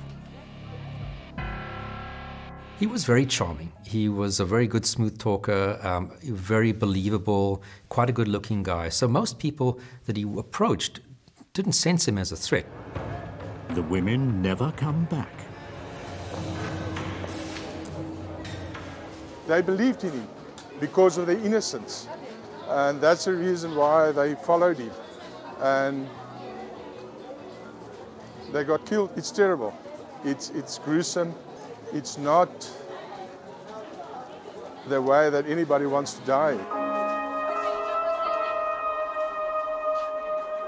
A little later, more murdered women in nearby Cleveland. First, it was one body every month. Now the killer strikes more often.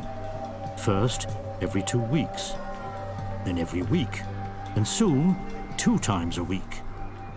All serial killers fantasize about the perfect murder, the murder that fulfills all of their fantasies. But if you don't achieve your perfect murder, then there's a desire to do it again.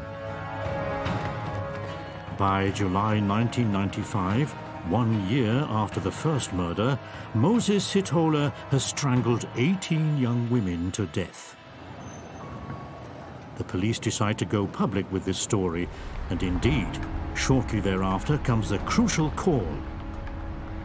After the murders in Alteridgeville and Cleveland, a civilian reports several bodies in Boksburg. Sithole gets the name, the ABC killer.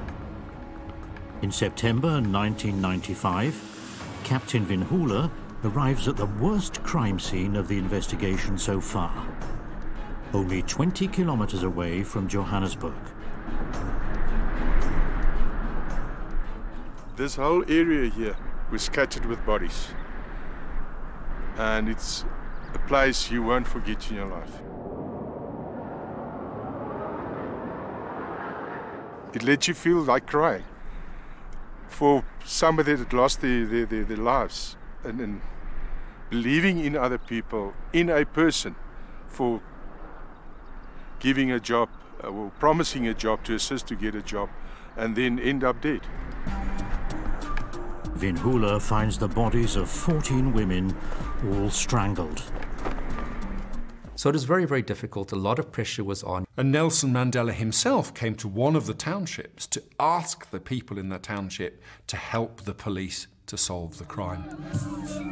The black African community stages increasingly frequent protests and demands that the murders get finally solved. Captain Vinhula wants justice for the people, and indeed, he finds a crucial piece of evidence when researching one of the victims. Trifina is a social worker in the Kids Haven Youth Centre and mentions a job offer the day before. A friend of one of the deceased ladies were found here.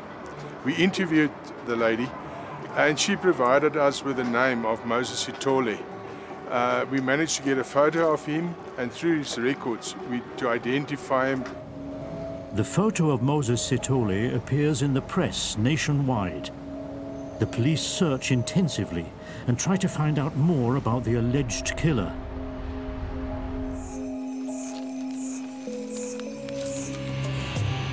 Moses Sithole grew up the fourth child in a poor family. As a young boy, he is abused by his mother and his stepsister.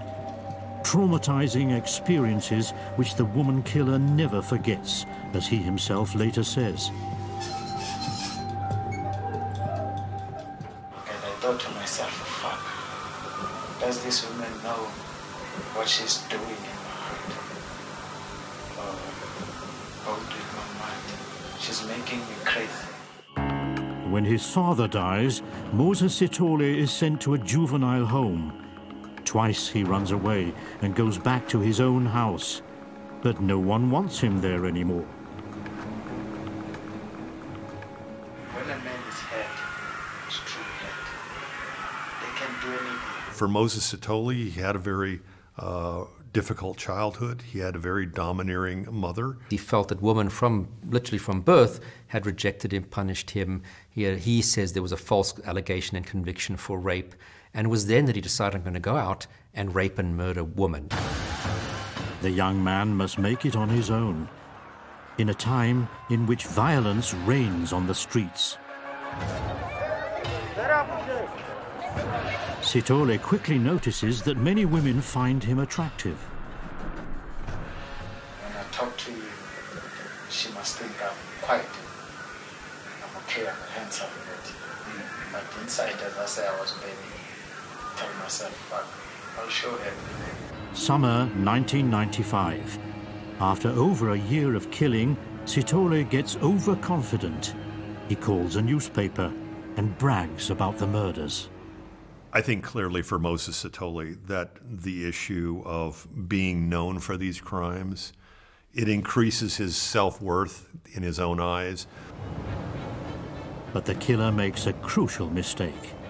He gives away information about his location during the telephone call. Some of my black members were placed at a factory to have observation for him. We as whites were further away because if he see us as whites, he would have been suspicious. He did pitch. My members did approach him. When he saw them, he started running away. They followed him. He turned around, took out a machete and started axing to them.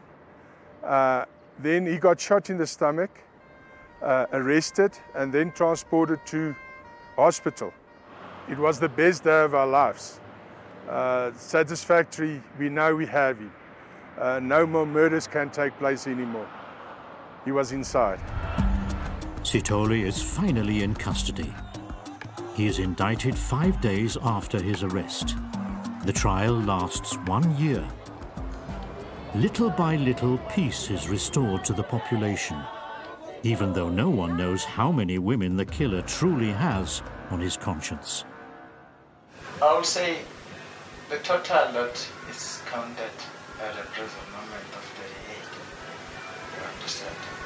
It's not the right total. It's a good lesson for ladies around this country, South Africa. And take note and be serious with life. So you should have taught them a good lesson. Yeah, it is. Very good. On October the 21st, 1996, the court finds Moses Sithole guilty of 38 murders and 40 rapes, sentencing him to 2,410 years in prison. For Captain Vinhule, it is the end of a chase that lasted much too long, but was ultimately successful and gives the relatives at least some satisfaction.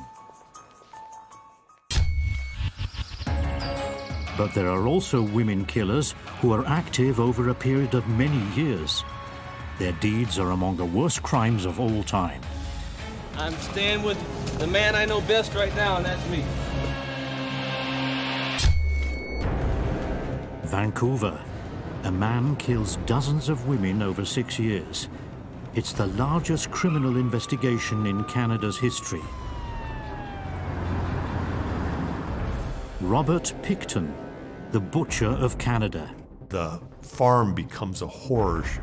They found thousands and thousands of DNA, human DNA.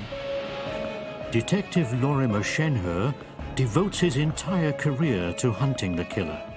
My first concern was, was he digging, underground bunkers? Was he keeping women alive down there?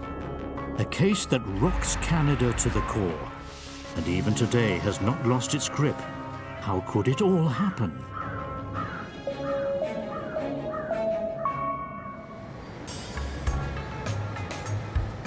Vancouver, 1998. Detective Lorimer Shenher has only recently begun working in the homicide division. His assignment is to find women who have been reported missing. So it was my second day on the job investigating Vancouver's missing women, and I got a tip, which was a call to Crime Stoppers, and it said that a man named Robert Picton, who lived on a farm, could be responsible for the missing women. So right away I was excited, and I thought, this is the kind of tip that I'm looking for. The name Robert Picton, a first lead. But there are hundreds of Pictons around Vancouver. So Detective Lorimer Shenher tries to find out more about the victims. I wanted to find out, first of all, how many women we were actually dealing with, and were there women missing that we weren't aware of. And I also made contact with all of the family members on each file who had reported them missing. What Shenher discovers is striking. 17 of the missing women come from the city's red light district and drug neighborhood, a first lead. While Detective Shenher searches for clues, more and more women fall into the hands of Robert Picton. The farmer regularly engages prostitutes. His tastes are extreme, and he knows that prostitutes are easy prey.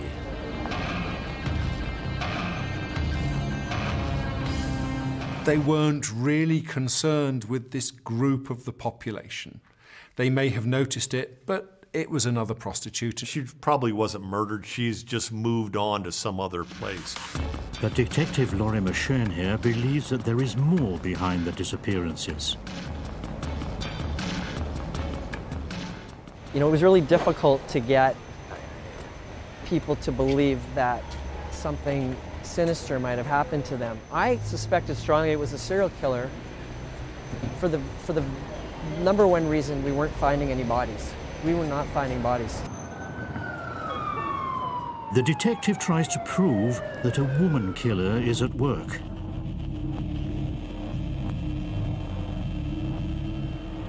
But even Detective Shenher doesn't really know what Picton does exactly.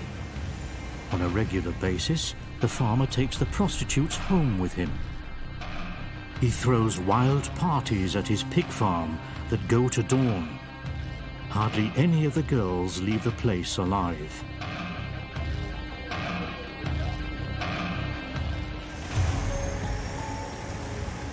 Meanwhile, Detective Lorimer Shenher searches for evidence to support his theory. He wants to locate the anonymous caller. And he's successful. Shenher manages to trace the number. After weeks of convincing, the man, who calls himself Bill Hiscox, agrees to meet at a Starbucks. We took him to a Starbucks, I went in and got him coffee, and we sat in the car and talked. He didn't want to be seen with the police, and he told that he had a friend who'd seen bloody clothing in bags in the Picton trailer and women's ID, and that this woman thought that this stuff belonged to potentially some of the missing women from Vancouver. The informant is scared and disappears again right away. But his information leads Shenher to a pig farm in Port Coquitlam. It belongs to the biggest and richest farmer in the region, Robert Picton, a man with powerful friends. I drove around the property on the outside to have a look around, and it was really obvious to me that it was not a very welcoming place. You know, I half expected some guy to come out with a shotgun and rack the shotgun at me or something. It was really inhospitable. Shenher quickly discovers that Picton's home is more than your average farm. Once a week, the farmer throws very special parties, so-called Piggy Palace Good Times parties. He was able to buy friendship with drugs and with alcohol, and all of these things combined together to make him feel a much better person. At Picton's farm, government officials party together with Hell's Angels and prostitutes.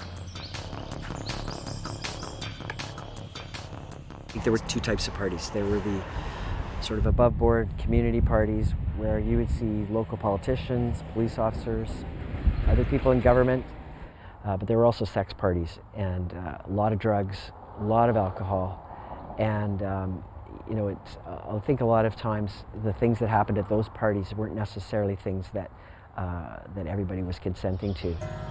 Shenher is certain the powerful party guests are the reason that no one is talking. Even his requests for a search warrant are rejected again and again. Trying to find somebody who was willing to talk and go on the record. You know, there were even people who worked for the RCMP who knew various people who were coming to these parties, but they didn't want to talk about it. The detective tries to find out more about the mysterious farmer, who seems to be protected from on high. Robert Picton is the kind of person who you would describe as a social outcast. He was made fun of at school, and he lived on a farm with pigs, and his best friends were alleged to be the animals. The farm has been in the Picton family for generations. As a child, Robert Picton already slaughtered and butchered pigs regularly. His one real skill, the thing that he actually excelled in, was butchering animals. Early on, the future killer learns from his mother. Human beings are only animals. His mother was a very dominant, tyrannical lady who clearly was the prime force in his childhood. When Picton's mother dies, the Butcher of Canada gives free rein to his impulses. The satisfaction and the sense of control that he was missing, he was getting this from his interaction with prostitutes and his killing of prostitutes. It was really a win-win situation. One, he gets these victims, he gets to enjoy them, kill them, rape them, engage with them, and then when he's done, he doesn't have to worry about, okay, now what do I do with the body? I have to transport it someplace and dump it. Right here, he had a ready-made way to get rid of the victims. Picton feeds the bodies to his pigs.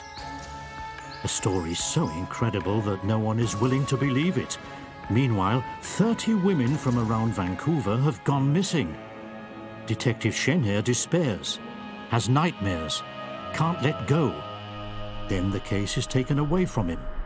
When my superiors made the decision to pass the file on, I really felt two different ways. I felt, on the one hand, I felt like a failure. Because I was so burnt out and I'd been wearing so many hats, I felt there was a possibility I'd made mistakes and that I'd missed things.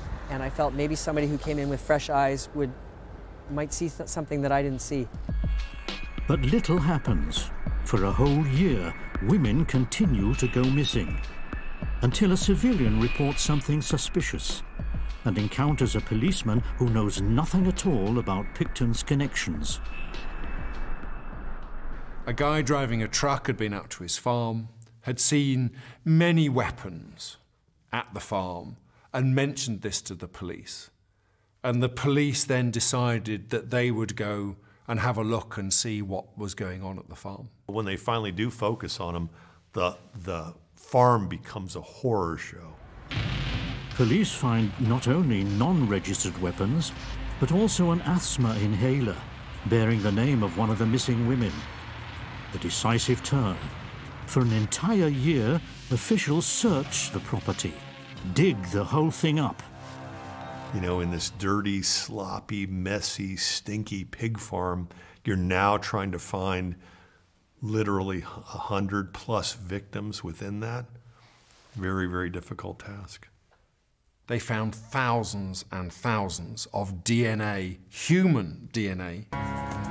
For Lorimer Shenher, this is ultimately a kind of success. But mostly, it is just a punch in the gut. If we could have searched this area when we first got the Lynn Ellingson tip, there's no question in my mind we would have saved between 13 and 17 women. Even today, it's not entirely clear how many women Robert Picton lured to his farm and killed. He himself said that his goal was the big 5-0, 50 murders. The sentence comes 5 years later. Life in prison for only 6 proven murders. For Detective Shenher, a frustrating sentence that has come far too late. What small bit of vindication I felt, was in being right, because I was right and I knew all along that it was him. It was completely overshadowed by that sense of devastation. And, it's hard to explain what it feels like to say I was in shock for something that I expected every day was going to happen. Picton is finally behind bars. But after this case, Detective Shenher loses his faith in justice, and he quits. In the United States, arguably the worst woman killer of all commits his monstrous deeds, Ted Bundy. I'll plead not guilty right now. For a long time, even one of America's top investigators cannot stop him. Well, I believe he didn't have a conscience about what he was doing. A charming killer who slays his victims and buries them in the woods. Bundy's smile means death for more than 30 women. Robert, my name's Ted Bundy. How do investigators manage to catch this woman killer? Summer 1974. At Sammamish Lake, near Seattle, people are enjoying the weekend. One of them, an attractive, friendly man with his arm in a sling, Ted Bundy. A classic psychopath is someone who is quite intelligent, who is charming, who has easy access to victims. Luring the unsuspecting victim is just as much about power and control as is your physical domination while you're busy assaulting and killing that person. Ted Bundy asks young women for help with his boat and lures them to the riverbank. Then he beats the girls to death. Detective Robert Keppel is one of the most famous investigators in the US. The hunt for Ted Bundy marks his life to this day. He appeared to be the good-looking guy that everybody's girlfriend would want to date. And some of the women that he chose were just outstanding women. Bundy strikes twice on this day. First, he carries off 23-year-old Janice Ann Ott, and then he flirts with 19-year-old Denise Marie Naslund. And then, boom, he would change that personality like a chameleon. He would be the very nice, accommodating, friendly, good-looking guy, and then all of a sudden he would turn into this monster. For Bundy, it's about more than just killing. Was a man who liked to have sex with dead bodies. So he was always talking about that when I met with him. The 3 times that I've interviewed him, he was very comfortable in talking about necrophilia. It could be a way that he doesn't have to go out and get a new victim yet. He still prolongs the pleasure from that particular victim, although in a very gruesome manner. These are all indicative of a person who does not feel at all for what this person, or what used to be a person, might have gone through. The families are desperate and report both girls missing. 2 months later, a hunter finds human bones in the mountains, only a few kilometers away from Sammamish Lake.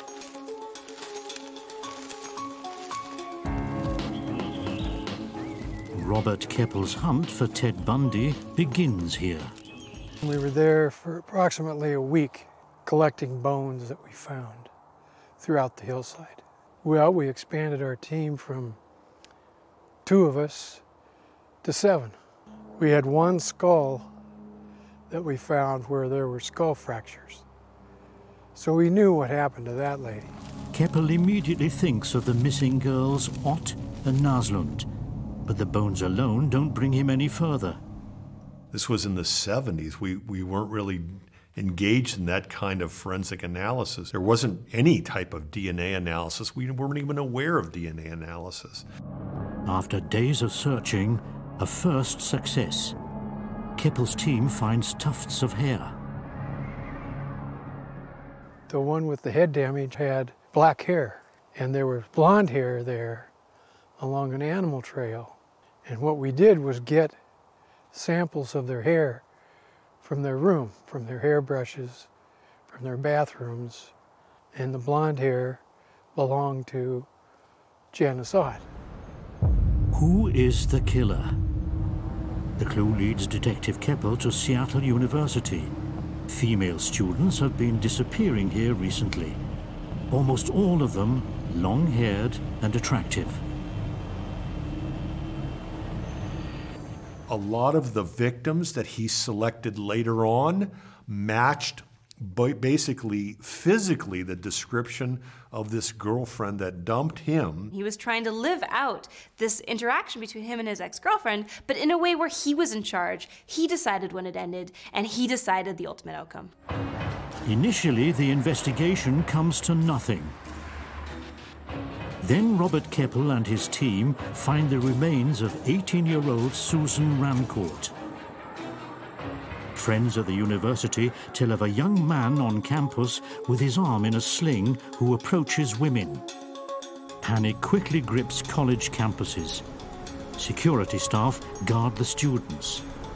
And then, the nightmare appears to be over. No more mysterious man with his arm in a sling. No more missing women. Seattle seems safe again. But Ted Bundy doesn't stop. He chooses a new hunting ground. Soon there are murders in the states of Oregon, Idaho, Utah, and Colorado.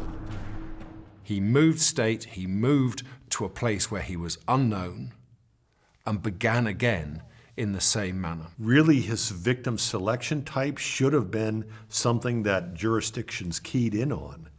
But agencies in Washington didn't know what agencies in Utah were doing. 24 murders later, Bundy finally gets tripped up in a vehicle inspection. The policeman knows his description and arrests him. Ted Bundy, you know, he studied at university for a period. He was very good looking, very well spoken. People just didn't expect that this could be the guy committing these very brutal acts. And the evidence is thin. No clues, either at the university or in his former student residence. Nevertheless, the court indicts Bundy for murder. He decides to represent himself. He was not a lawyer. He had not graduated from university in law school at all. He took law classes, that's all. Bundy flees before the verdict is rendered. He's then quickly caught and breaks out again. For Detective Robert Keppel, it's a bitter setback. I was just amazed that they would allow him to escape twice. First time was one thing, but the second time, no excuse for it. But that was Colorado authorities. They weren't that smart. The woman killer makes it to Florida. There he kills the students Lisa Levy and Margaret Bowman and attacks 5 girls with a wooden bludgeon. He needed to kill someone, but he didn't have the time to plan his route. And so it had to be a blitz attack to achieve what he wanted. In Seattle, Robert Keppel reads in the newspaper about the murders in Florida, and he's sure it must be Bundy. I did call him and reminded them of who he was. But the problem was, they didn't care. Thanks for the information, and hung up the phone. 2 weeks later, Bundy kills a child for the first time. A 12-year-old girl, I think for him was at a point when his world essentially was falling apart. He wasn't the Ted Bundy, the offending Ted Bundy from earlier in his career. Bundy gets sloppy. Again, he's stopped by police and is arrested. Represent yourself, or you're going to get another attorney. I'm staying with the man I know best right now, and that's me. But there's still no solid evidence. The case is entirely circumstantial. The killer is self-assured. Mr. Bundy? You told him that you were going to get me. He said he was going to get me, okay? You've got the indictment. It's all you're going to get. Let's read it. Let's go. Theodore Robert Bundy, you are charged, indictment, 2 counts burglary and 2 counts murder in the first degree, 3 counts attempted murder in the first degree. I'll plead not guilty right now. The law student believes he can overwhelm the court and the jury with his charm. Robert, my name's Ted Bundy. To commit a crime and then to believe that you're the best person, you're the most qualified person to defend yourself, that's a level of arrogance that goes far beyond what most people would be willing to accept. But for a psychopathic narcissist, of course you are your first choice. It's Bundy's final decision. The court sentences him to death by electric chair. Before his execution, Bundy tries to stall by promising to confess more murders. Detective Robert Keppel sets off immediately for Florida. Well, he wasn't in very good shape. He was sweating. He was out of breath. He had a lot of worry in his mind. He did not want to talk about anything other than what he wanted to talk about. He was always playing a game. He was always fishing and wanting to get some advantage. And the decision was that this was Ted Bundy playing games. And so they said, no thank you, you're to be executed. Ultimately, Bundy confesses to 30 murders.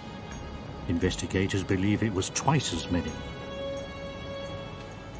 After 9 years on death row, the sentence is finally carried out. The terror that Bundy spread is definitely over. And women are once again safe from the man who was arguably the USA's worst killer.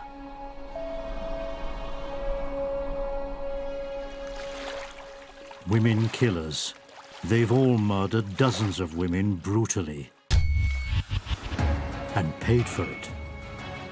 3 of them are now spending life behind bars. And Ted Bundy is finally history.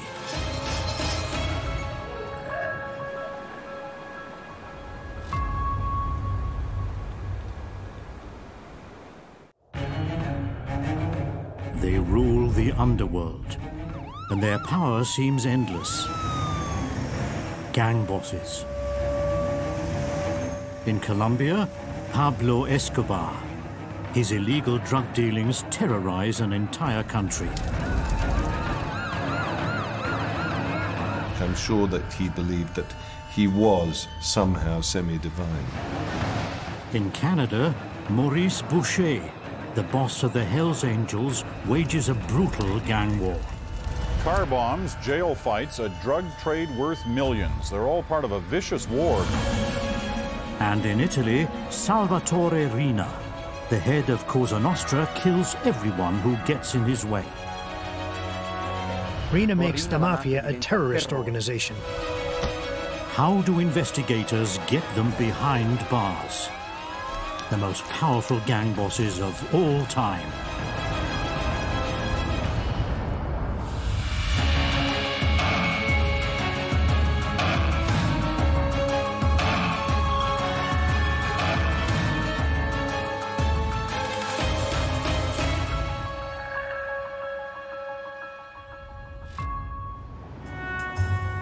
New York.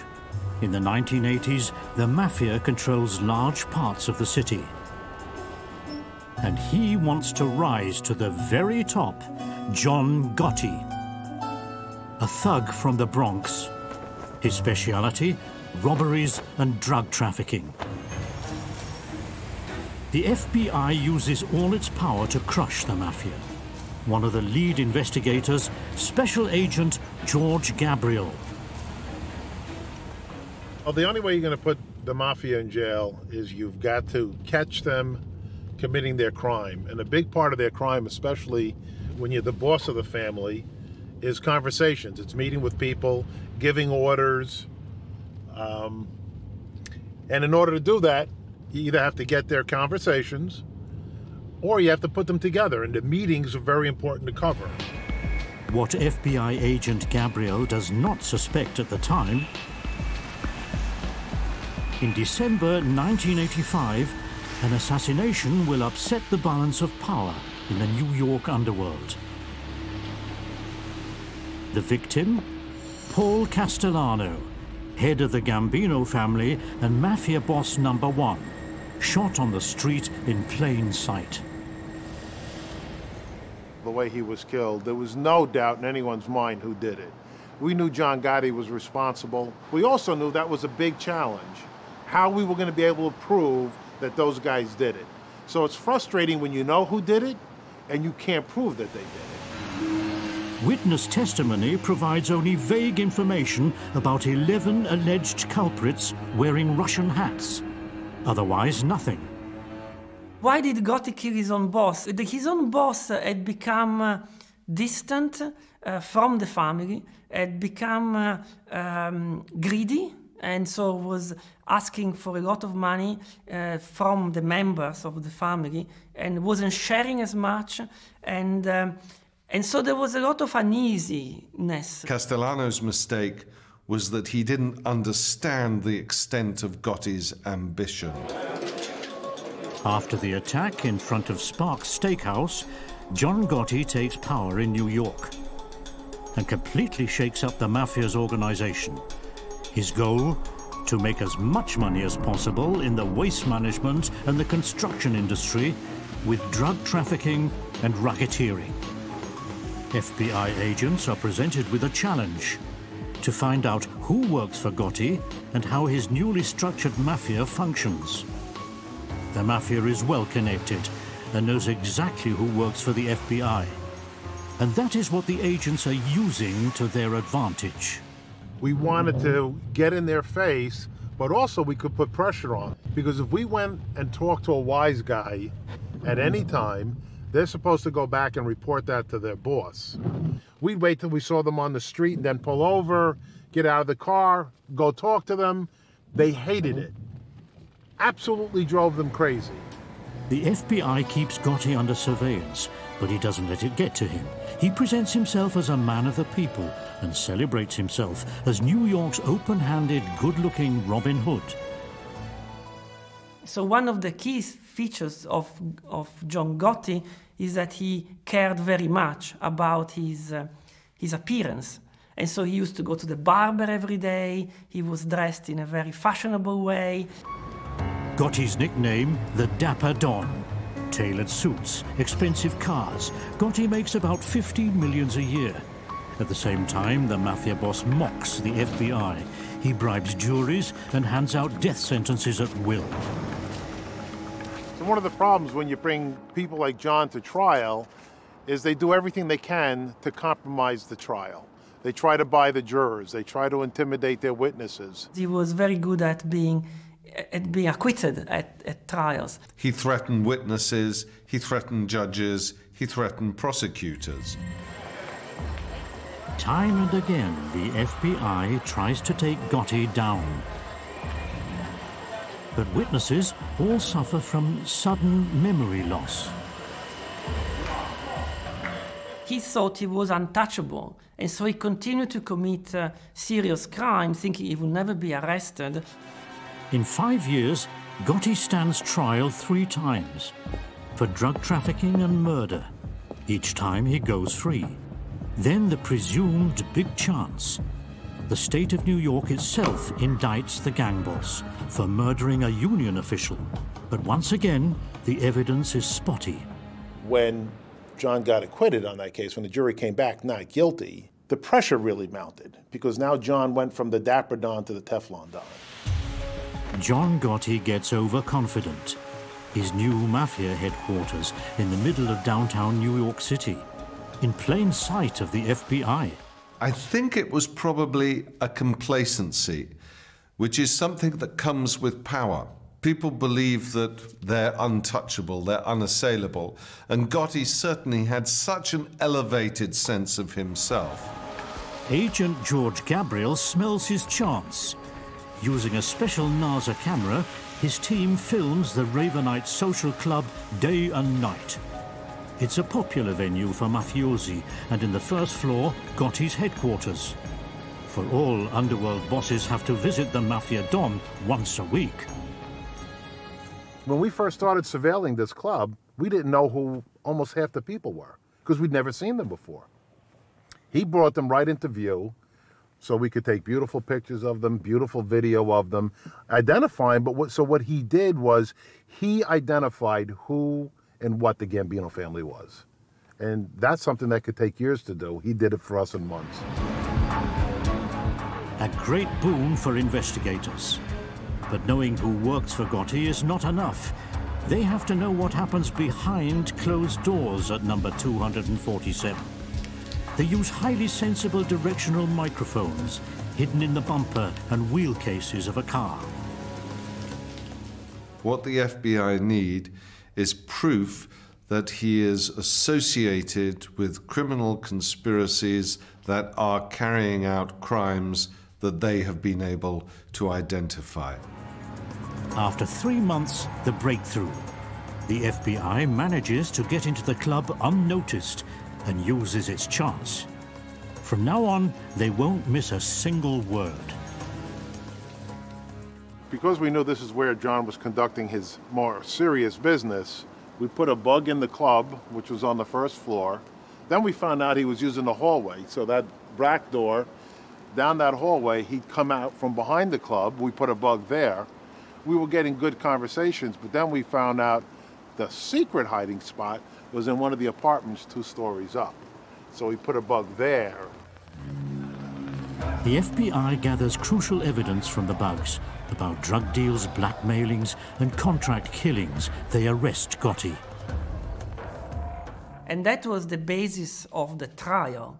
And that was how the main evidence was collected over several months of the orders he was giving to the crew. 14 months later, the trial begins. And investigators now have yet another ace up their sleeve. People decided to go to the police and squeal on him. And in Gotti's case, this is very famous because it's a man named Sammy the Bull Gravano. At that point, Sammy the Bull decided to become a whistleblower, a witness for the prosecution, and was the key witness that confirmed what the police had overheard in his club, and that led to his downfall and his conviction for life. Johnny Gravano, long Gotti's closest ally. Now he is a crucial principal witness. When you walk into a courtroom, it's 50-50. It's like theater. Both sides put on their little movie, and it's kind of a scary feeling that you still have to recognize, as good as it is, you could still lose. But this time, the Teflon Don was played out. The witness confirms 19 murders ordered by Gotti. The sentence, life in prison. The gang boss is finally under lock and key. For FBI agent George Gabriel, Gotti's conviction is the greatest success of his career so far. It was very rewarding at the end to put John Gotti away, to win that trial and put him away for life.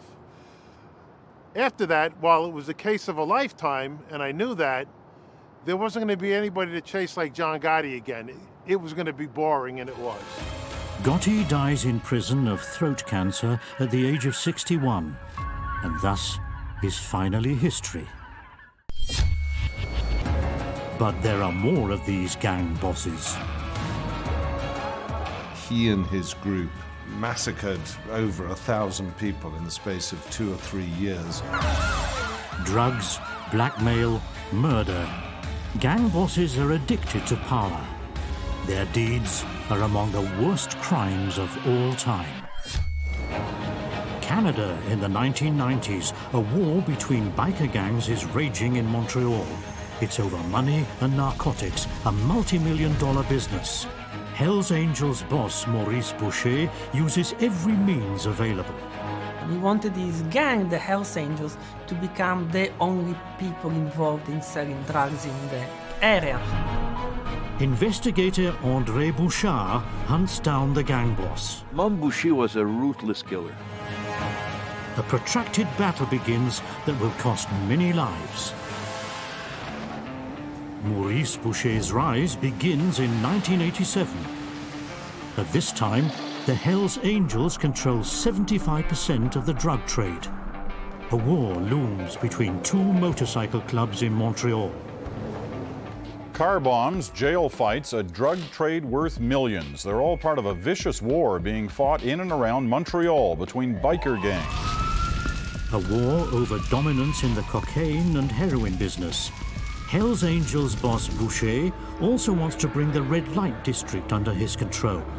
To do so, he must eliminate the competition, the Rock Machine biker gang.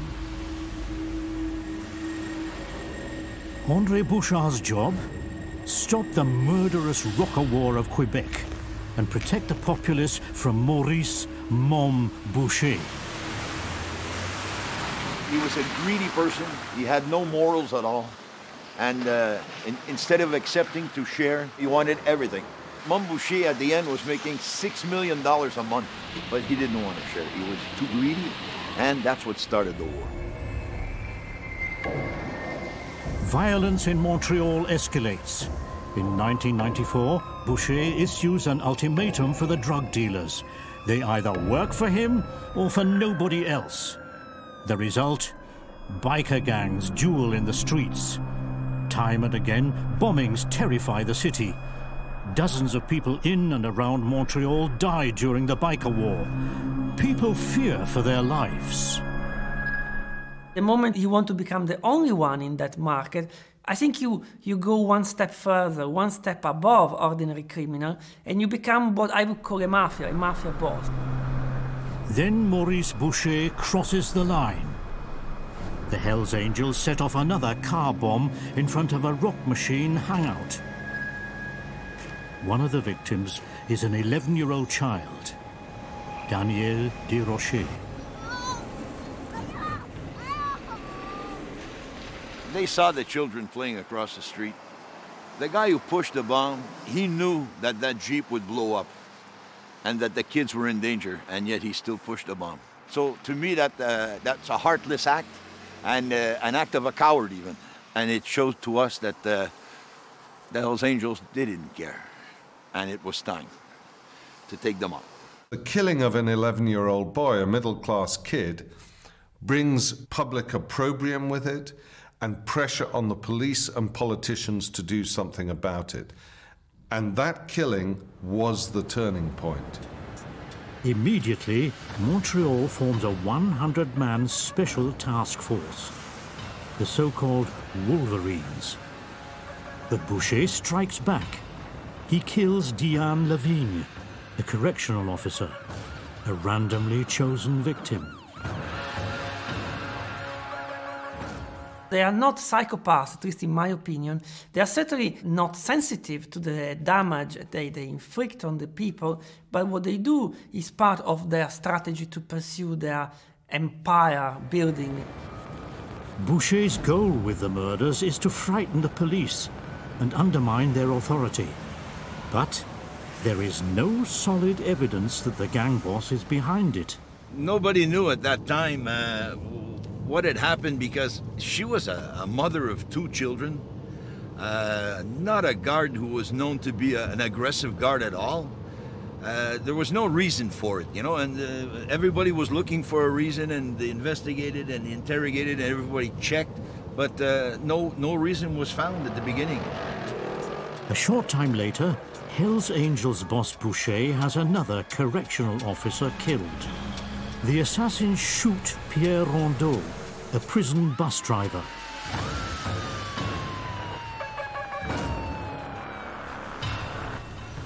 Meanwhile, investigators are certain the boss of the Hells Angels is behind everything. They decide to take action. Now it was a confirmation. Now they came at us. Now it was sure that they were trying to get the system, the justice system, they were trying to frighten them. We were 100% sure it was the Hells Angels. That for us was a turning point, because that gave us the goal to hit and hit and hit and hit. And we had to bring the war to them. And as of September, we brought the war to them. Whether Rock Machine or Hells Angels, the task force seizes weapons and arrests more and more gang members. Boucher can no longer protect his people. People with whom he had worked had decided that they had been betrayed and went to the police. One of them, Stéphane Gagne, one of Boucher's closest confidants. He confirms that the gang boss is behind the murders. Investigators strike immediately and arrest the leader of the Hells Angels. Maurice Boucher is indicted for multiple homicide. The public and investigators tensely await his conviction. But then something incredible happens. The court acquits Boucher for lack of evidence. It's a slap in the face for Bouchard.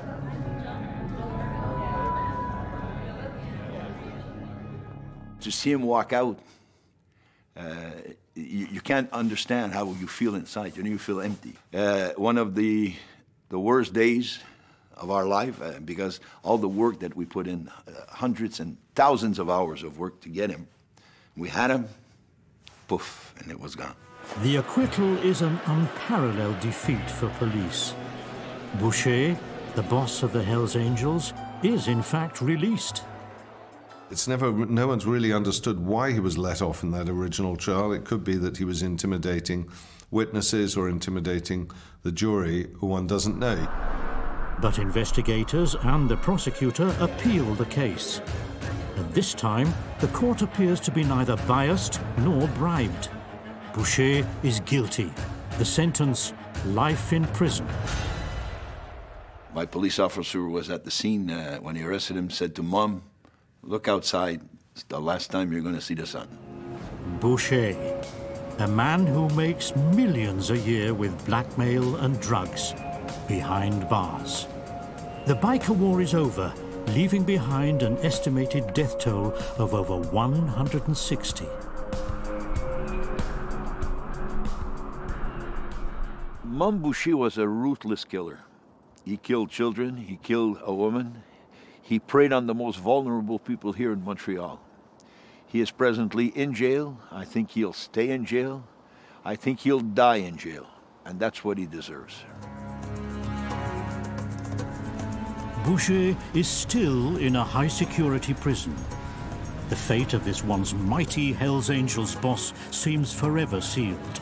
Although rumor has it up to this day that Boucher and his former gang members are still right in control.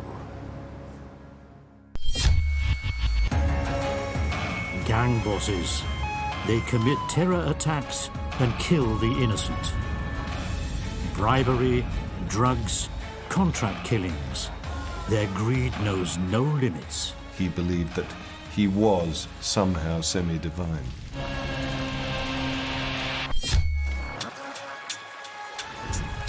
Sicily, home to the legendary mafia clan Cosa Nostra. For a good 20 years, one underworld boss rules the Italian island. Salvatore Riina, a ruthless killer. Everyone who gets in his way must reckon with death.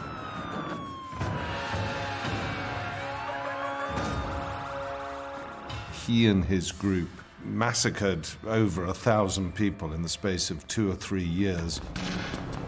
The gang boss wages a war against all of Italy. The mafia was always brutal and shrewd, but Riina makes it a terrorist organization. How can investigators stop the brutal mafioso? Palermo, Sicily's capital. Since the early 19th century, the idyllic Mediterranean island has been home to the most notorious mafia clan of all. Its name, Cosa Nostra. In English, our thing.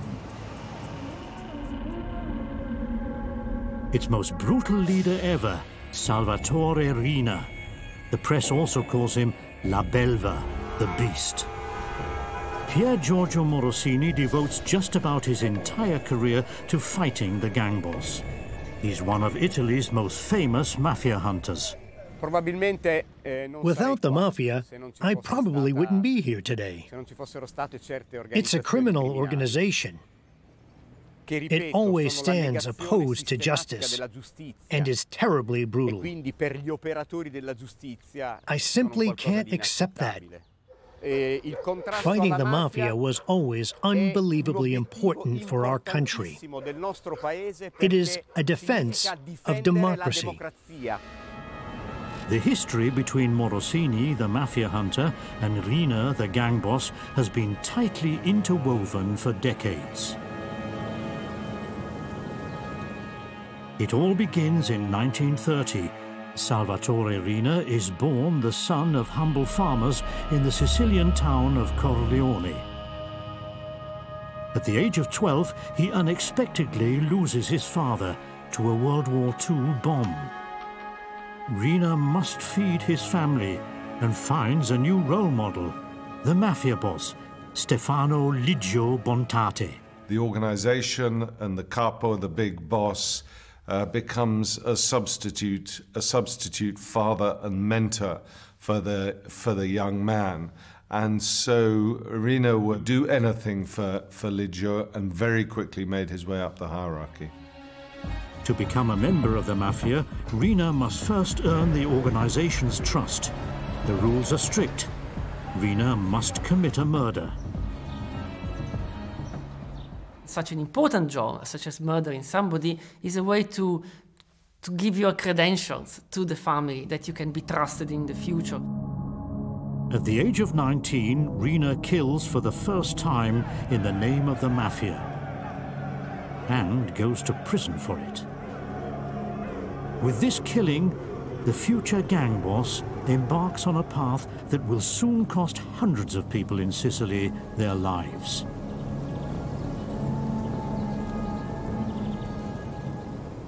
Certainly going to prison is seen as part of the game. You learn a great deal in prison. You gain respect in the outside world when you're in prison.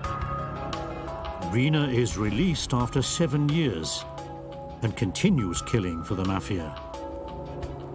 His goal? To get all the way to the top.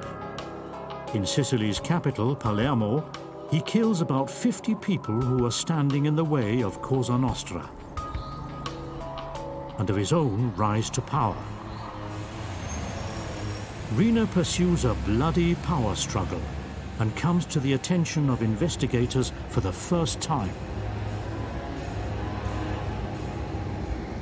Rina came at them unexpectedly because the authorities were actually not policing Sicily. But at first, everyone thinks the gang boss is small fry. That changes in December of '69. Rina gathers allies and storms the house of a rival mafia boss. A war between the clans ensues.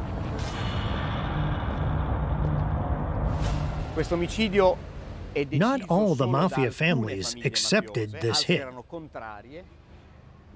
Many opposed it. It was a full-scale assault with Rina in the lead. The gang boss stages a massacre. The investigation shows the hit squad fires 108 shots at its foes. The upshot was that Ligio, the most important rival boss, handed over power to Rina. This was the crucial moment. At the time, Pier Giorgio Morosini is part of the anti-mafia unit and wants to take down the gang boss. But Rina infiltrates the police, bribes investigators, and expands his extortion and drug business. The Sicilian Mafia is a federation of crime families. He wanted to become the boss of all of them. That was his goal, ultimately. For nearly 20 years, Rina wages a war against other mafia clans and the Italian state. At first, Morosini's hands are tied. He doesn't know who he can trust and who he can't. And not even one photograph of Rina exists. No one knows who he is. A nightmare for investigators.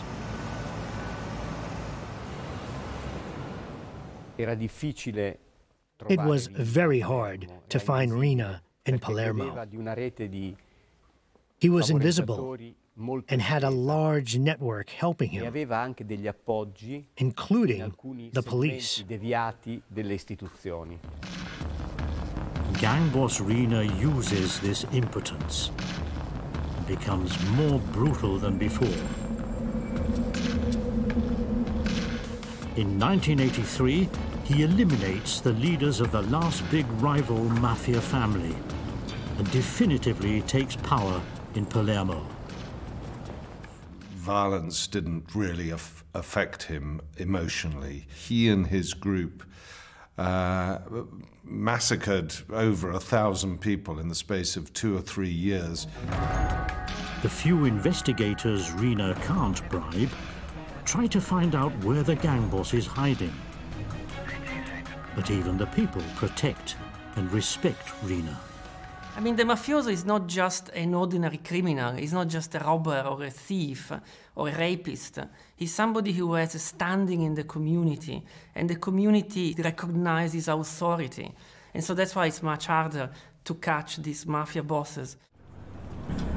Morosini's combined efforts to track down the boss of the bosses go up in smoke.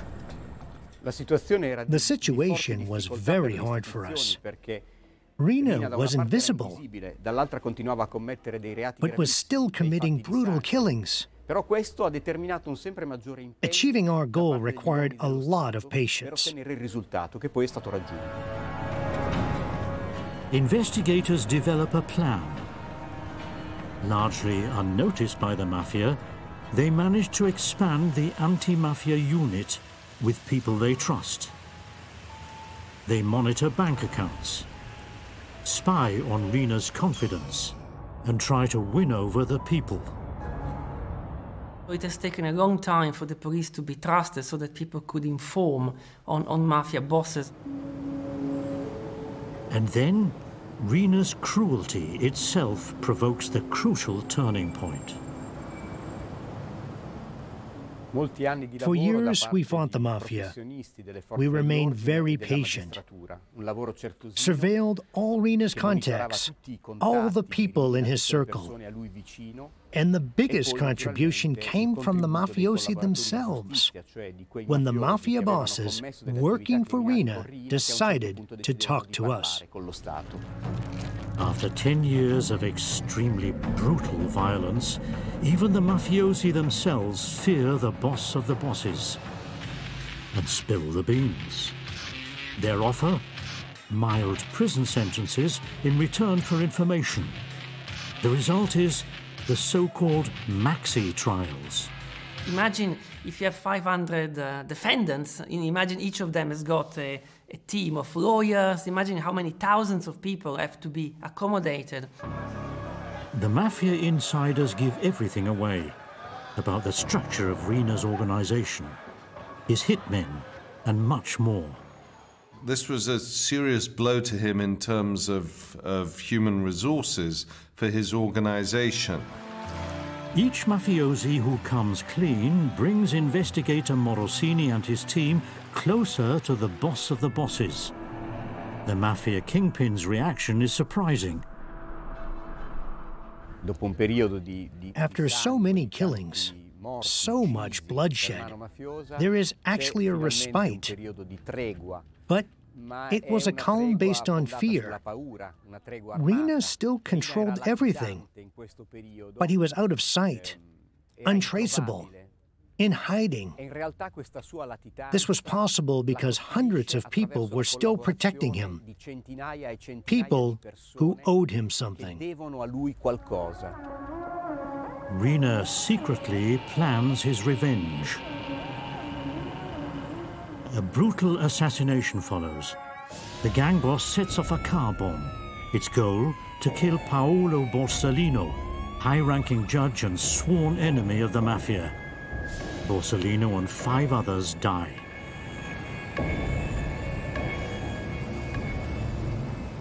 His decision was to kill the prosecutors and the police officers that were investigating the mafia.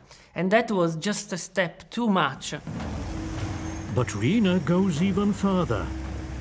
A little later, he kills a magistrate, Italy's #1 mafia hunter. For Italians, the Capaci massacre is like the murder of the Kennedy brothers. It was terrible, like Bobby and John Kennedy, or even like Martin Luther King. In May of '92, an assassin plants 400 kilograms of TNT under the highway. The target, Magistrate Giovanni Falcone. The explosion kills him, his wife, and 3 bodyguards. Investigator Morosini still mourns the loss of the mafia hunter, one of his best friends. I remember it very well. These images are burnt into the memory of thousands of Italians. There was a huge hole. The earth opened up. It was dramatic. The whole highway destroyed. It looked like pictures after a bombing. The assassination rocks all of Italy.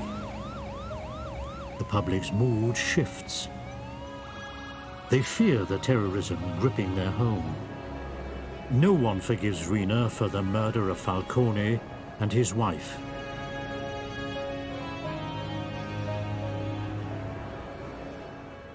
They were finally all united in their opposition to Rina and the mafia organization, which was destroying their lives, and this was enough to destroy Rina and all of his people. It was game over for the Sicilian mafia for the foreseeable future.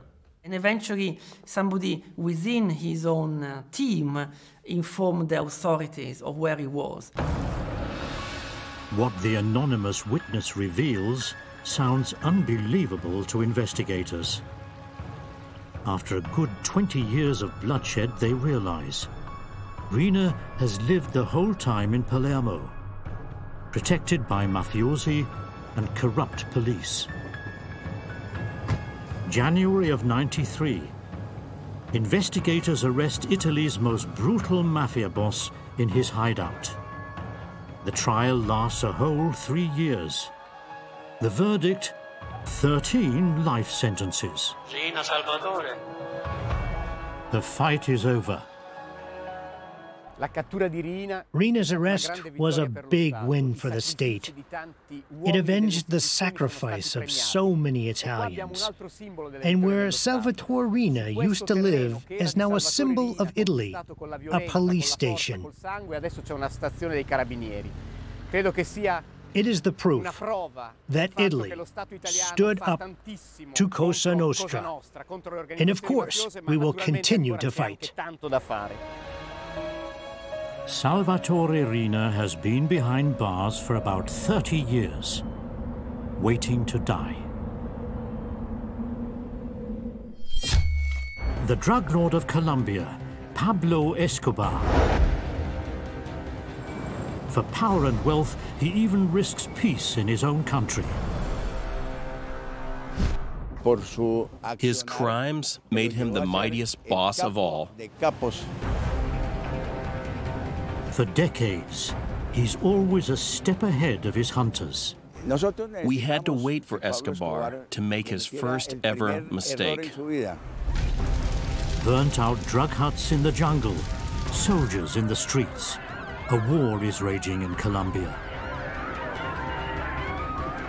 How does Escobar manage to bring an entire country to its knees? Car theft, kidnapping. Even in his youth, Escobar had one goal in particular: to make as much money as possible. It's only with drugs that the amount of profit you make is just skyrocketing. At the age of only 26, Escobar begins smuggling hard drugs on a large scale. His drug farms quickly produce an unbelievable 300 tons of cocaine per year. Colombia is marked by corruption and poverty in this period. Escobar does what all gang bosses do. He bribes everyone who can help him, or who could become dangerous. General Octavio Vargas Silva's task: to hunt Escobar and put him and his men under lock and key. In 1989, we started investigating the Medellin cartel. The state court put me personally in charge of and made me responsible for investigating the cartel's criminal activities. Vargas's approach is to catch the little fish first. Above all, dealers and hitmen from whom he hopes to get more information. Investigators arrest cocaine dealers, conduct raids, seize millions, without making the crucial breakthrough. The problem? Escobar uses his drug money in part to build hospitals, social housing, and schools. He's considered a kind of good Samaritan, styles himself a pop star of the people. He used that reputation to be protected by the community. As soon as anything suspicious from the outside was going on in Medellin, Pablo would know about it straight away. The homeless, poor families, even children work for Escobar. They spy everywhere and warn the gang boss.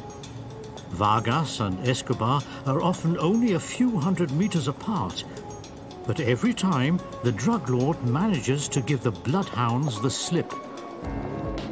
Then Escobar has had enough of playing cat and mouse and sets an example. A guerrilla force occupies Colombia's Palace of Justice.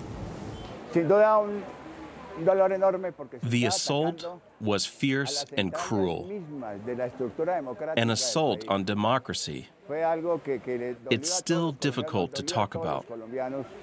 It hurts. The intruders take 300 hostages.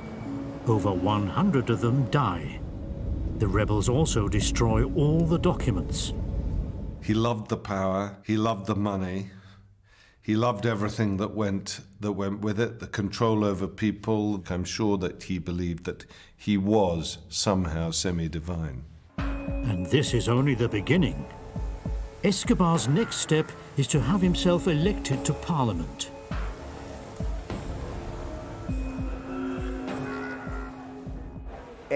Escobar's motive for going into politics was primarily immunity, and thus to remain unpunished for his crimes. Vargas does not cease his investigations.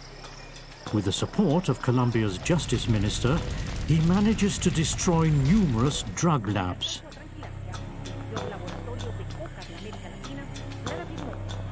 But Escobar doesn't dither for long. He simply has the justice minister killed. Colombia sinks into chaos. This is not just a police investigation, this is a war. Next, Escobar's assassins kill presidential candidate Luis Carlos Galan, an avowed enemy of the drug mafia. The government responds by setting a bounty, $2 million for Escobar's capture, and investigators change their tactics. Now, all it was an intelligence operation. Vargas needs insider information, and indeed, an informant reveals where Escobar is hiding. But the gang boss is clever. There are also numerous children in the house. The police can't risk their death. Mission aborted.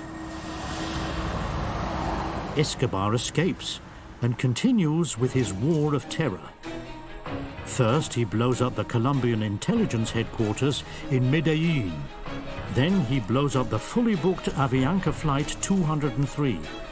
All those on board die. Escobar overstepped the boundaries, and that's when the state had to react, and it was a full frontal fight. Once again, investigator Vargas must change his tactics. He starts the elite unit Search Block. It is Colombia's last hope in the fight against Escobar. Search Block's goal was first to discover who belonged to the cartel. Secondly, to disarm them. And thirdly, to arrest their leaders and all others. This actually seems to scare the powerful drug lord. He fears getting caught and extradited to the US. Escobar turns himself in. But the gangster boss has demands. He wants a private prison, built according to his own design. What he saw in that was a recognition from the Colombian state that he is an equal actor and player. In the mountains of the city of Medellin, the gang boss builds his own prison, the so-called cathedral. The prison is like a palace.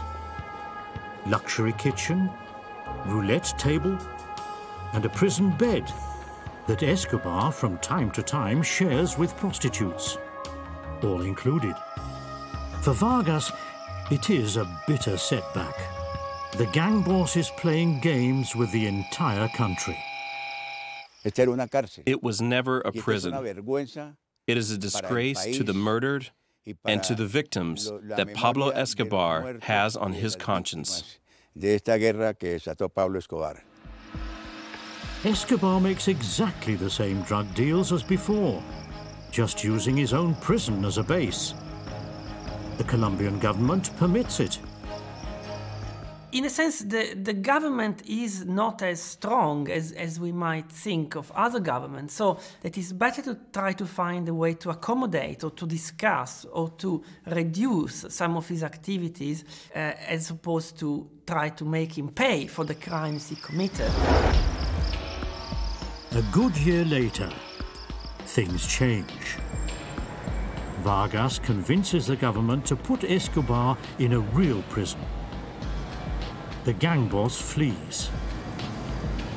His downfall, Escobar has a satellite telephone with him.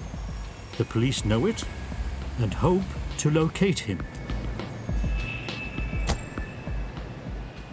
We knew we were close. The drug lord moves around aimlessly, trying to hide his tracks.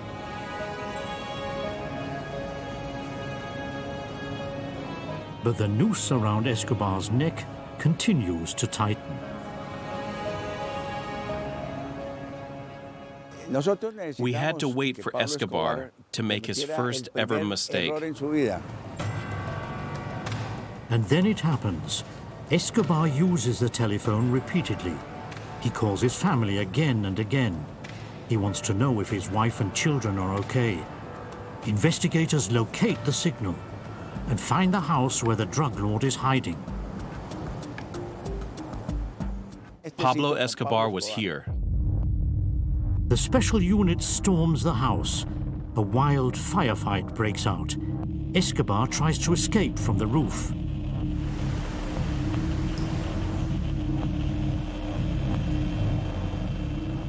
They had very little scruples about whether they got him alive or dead, and they were as happy to see him dead as they were alive. Famously, he said it's better to die in Colombia than in an American jail, and eventually that's what happened to him.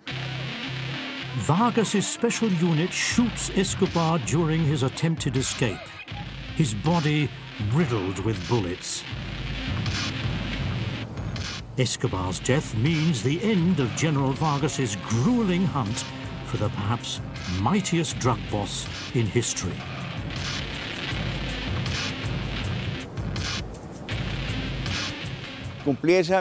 It was all finally over on December 2nd, 1993. Investigators and all of Colombia can finally breathe a sigh of relief. The long-lasting drug war that the gang boss waged against his own country is over.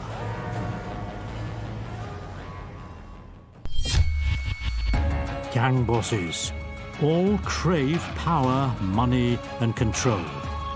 These criminals will stop at absolutely nothing until investigators catch them, or they suffer the same fate as their victims.